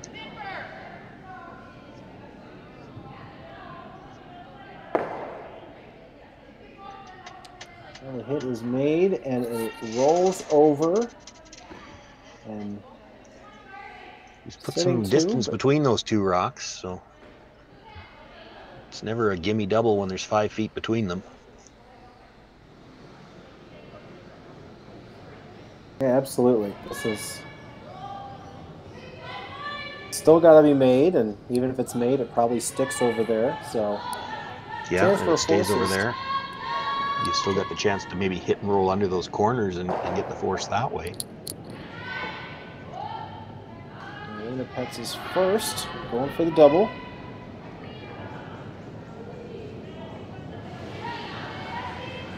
I was just wondering, I'm looking at the weight. I think this is an attempt at the double all the way. The other option is she could have tried to hit and roll right onto the corner of it. There's one, and there's two, and Little shot by Alina Boy, Pets. Almost spun up to get a piece of that undercover. It did. But it is good that it did spin, and it doesn't look like there's really a lot of space to roll either. There's probably room, but you've got to flirt with touching that stone outside the rings if you're going to really go after the roll. Yeah, and you could roll probably half, but then that just leaves a blank opportunity all the same. If you're half buried, does she play for the blank?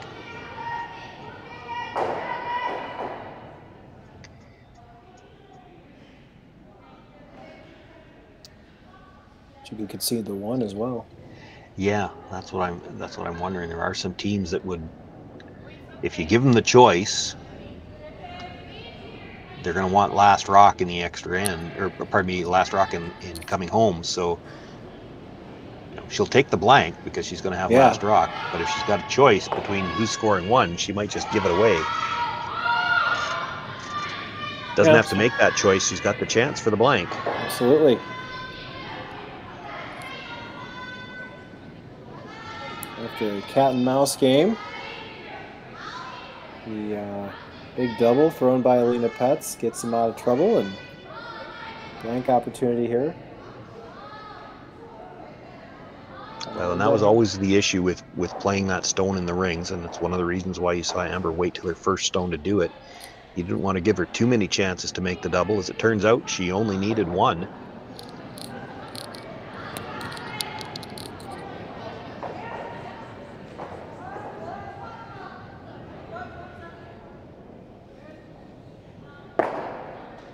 Makes the hit here and does roll out. We've got a blank end. Yeah, no problem there. We will go to the 8th end with Team Tirinzoni having the hammer in a 4-4 game. Imagine being able to stream every curling game from every sheet from any event, be it your Wednesday league game, bonspiel, or corporate event.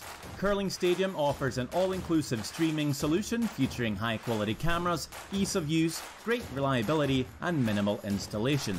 Offering your sponsors customizable ad space on your streamed curling games and being able to sell video packages to your corporate events for increased revenue. With Curling Stadium, you can stream to any device, be it your mobile phone, tablet, or computer. Push the feed to your desired platform, be it Facebook, YouTube, or any other social media. Curling Stadium is simply the way forward. Where it's commonplace in other sports to televise every game, we want to do the same.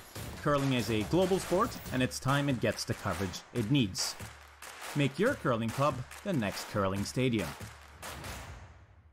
Sasktel Be Kind Online wants to stop cyberbullying.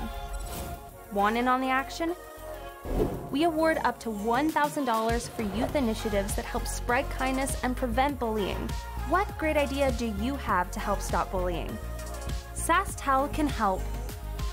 Go to BeKindOnline.com and apply for a grant today. Together, we can make a difference.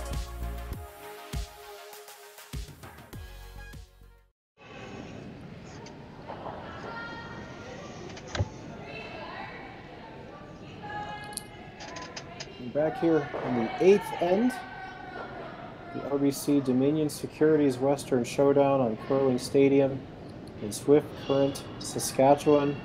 I'm Matt Sussman, and Sean Joyce has been joining me for this B event match between Team Tirinzoni and Team Amber Holland. As Tirinzoni holds on to the hammer after a sort of careful 7th end, looking to keep the 8th end as wide open as possible, and that is going to happen with a wonderful That is a nice way to start. We did see the first guard was thrown a little bit higher, and you have to think that was on purpose. The Holland team thinking, well, if we can get one and they miss the tick shot, we're going to throw a second guard, but they couldn't get the first miss. They'll look to put the guard back and see if she can do it again.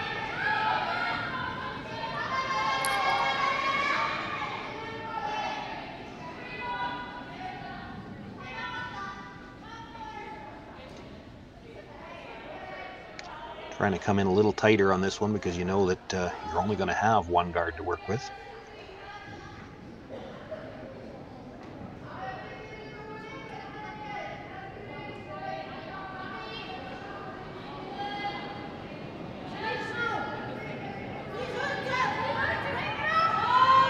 There's been a lot of discussion about this tick shot in the game in terms of where it can and cannot be used. It can be used in these cash wheels. Second one is made. Not as pretty as the first, but I don't think any tick shot will be as pretty as that first one. Let's leave a number of rocks around that something might get jammed off of. You're going to try to put this guard up in a spot where there might be angles to jam on either side. Yeah, that's the one thing about the tick. There's always a lot of clutter, so it's never a given thing. And one rock just needs to go the wrong way, just a sliver, and have a fortunate or unfortunate bounce.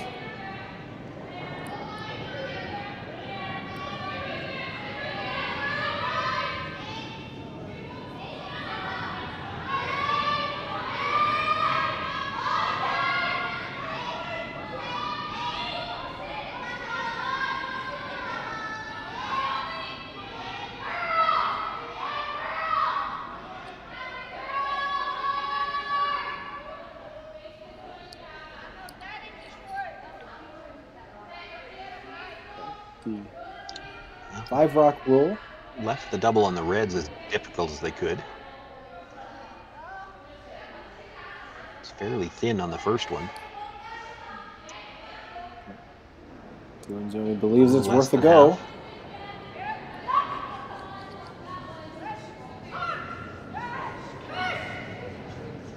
Swinging right out of hand. And that is going to leave a center guard just off center. What they wanted. Game on.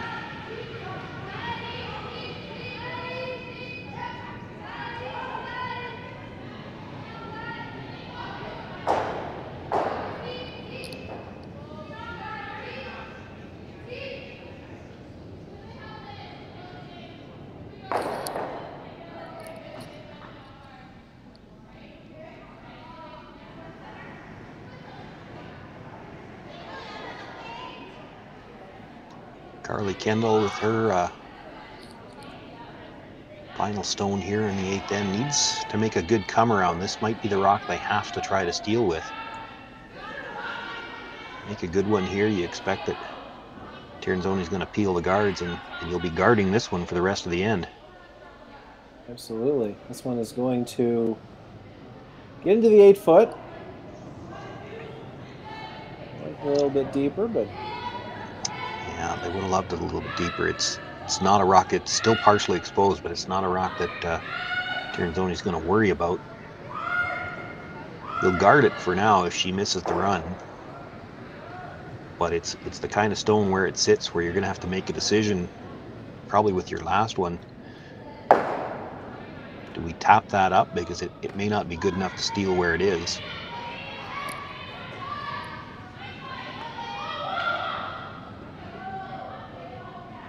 yeah, it's a little bit in the way in terms of possibly the clockwise turn on the left, but for now, can't worry about it. Just need to guard it. Yeah, for now you're guarding. You know that Tirinzoni is going to be peeling. It is right on the center line. I don't think you make a play on it until your last stone.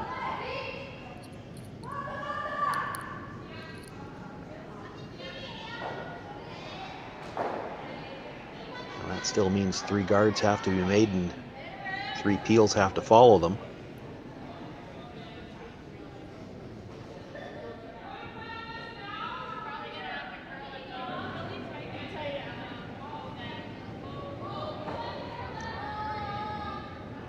This stone has some digging to do. It's sliding a little deep.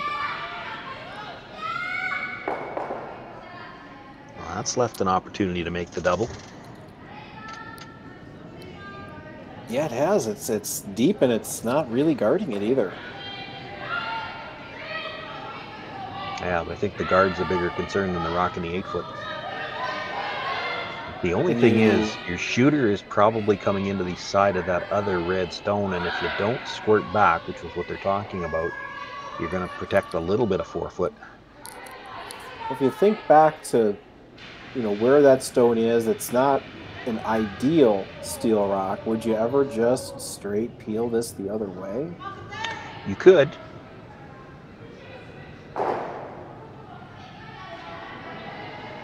Well, and I wonder here if she's worried about making the double in the house, or maybe more worried about making the double peel here. This might be catch the first one a little bit thinner, get the back end of that rock, and make sure you squirt into the house. Because the one thing about that corner guard, the red corner guard, is it is kind of taking away your in-turn path to draw to the 4-foot if you needed that for your last one. You do still have the out turn right now. It'd be nice to have both sides open. Tirinzoni's first, looking to clear a little bit of the front, and she does. She clears both guards and does, like you said, squirt into the house, half biting. Good result. Yeah, it's the kind of shot that might mean you don't have to stay with your last one. Other than that, it doesn't help you a lot. The draw path is still blocked. And that stone half in the 12-foot could still be used as a guard if it had to be, so. At least it's your own stone. Yes. It's always better to see. Boy, she hits that first one just a sliver thinner. Catches the back end a little bit more, and that she might have spun in for shot rock.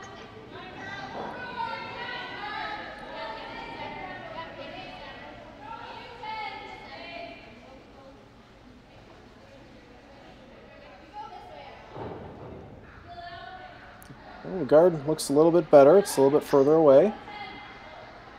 It's got a piece of the center line as well.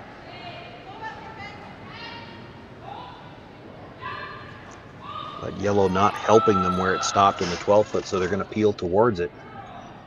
See if they can't clip it out the top of the rings as well. And once again, yeah. Don't think you could ever clip it in a way that you'd slice it back towards the one in the middle. That'd be pretty greedy if you could make that.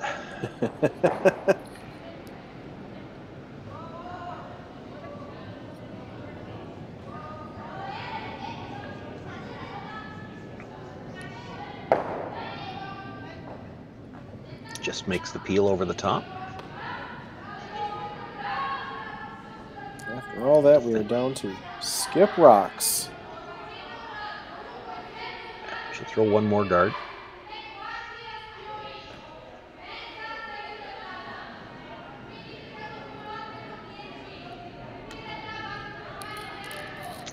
You may see Pets and Tirinzoni have a little discussion after this guard is made, though.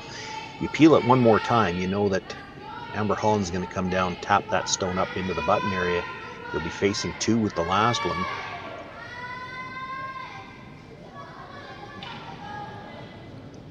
So would you ever switch gears and play an offensive shot here?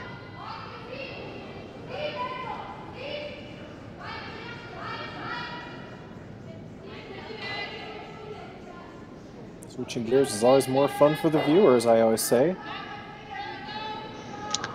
Well, whether they do it or not, it's always fun to discuss the options when you're the commentators.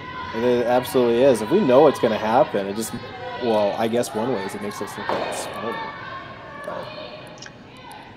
Well, and the thing about it is that yellow stone that they moved into the 12-foot has taken away one side already. So if you play the peel, knowing that she's going to play the tap up, your choice is probably going to be the double.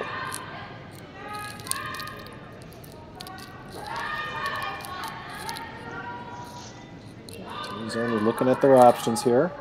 Yeah, that seems to be discussing the tap. The other option is it's thin. You could play the slash yellow onto the red at the top of the 8-foot, and even if you just spill them both, now you've got both turns available for your last stone.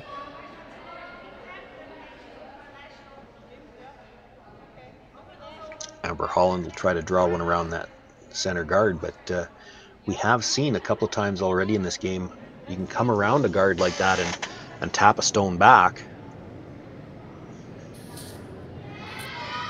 In the end, I don't think she loved any of the options, so she's going to play the peel one more time. Still would love to clip that Yellowstone out of the 12-foot just to make sure she's got both turns available with her last one. Now, if Amber makes the perfect tap back to the button area, she's going to have to play the double.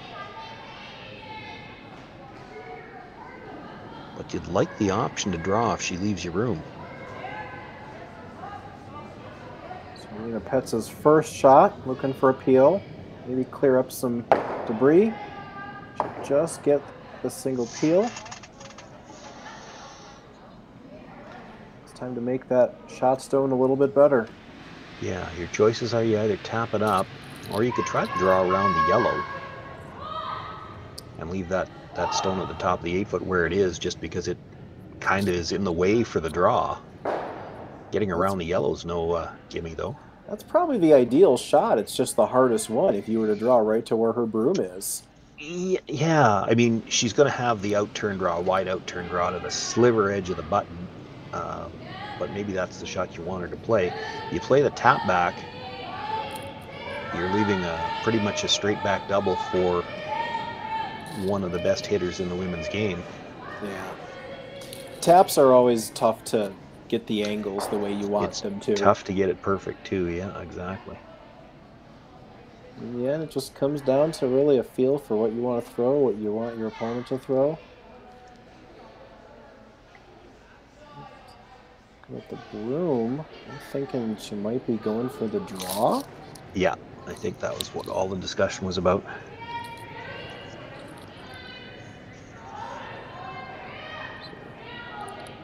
Not much of a port there, but there is one there. So Amber Holland looking for T-line weights. You know, the interesting thing about this, if you were content to make her draw anyway, you could just throw the guard again.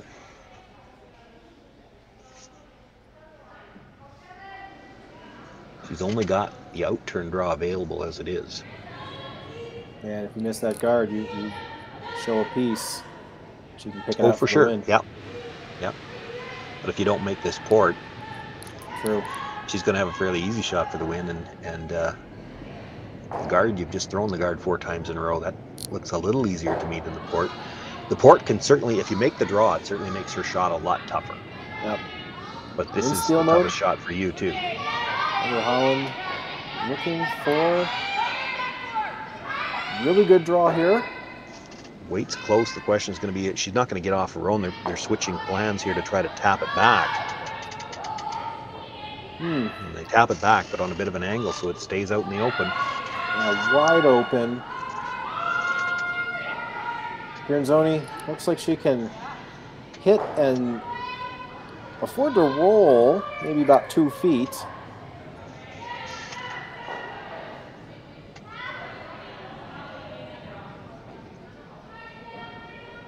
So after all that, just like you said, to your point,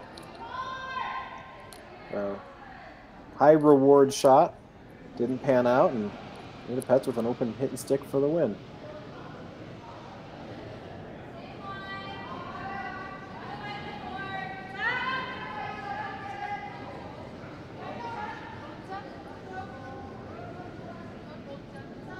Rusher's just cleaning it.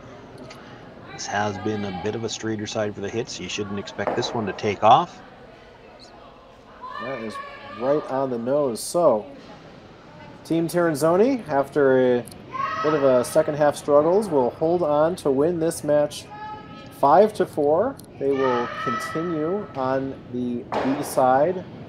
Amber Holland's team will set the alarm clocks and get up and play in the C events, 9 a.m. Sean, any final thoughts here? You know, it was a great game. Alina Petz is firing on all cylinders. I'm not sure how they lost a game to drop to the B. She's hitting everything right now, and that certainly bodes well for them moving forward in the event. It'll be interesting to see the Swiss teams play against each other tomorrow. Absolutely, and you can watch any of those games here on the Curling Zone, Curling Stadium, all weekends. So thanks to all of you for joining us. Thanks for spending your Friday evening with us, and we look forward to having you watch some more games here in the RBC Dominion Securities Western Showdown in Swift Current, Saskatchewan. I'm Matt Sussman with Sean Joyce. Thanks for watching.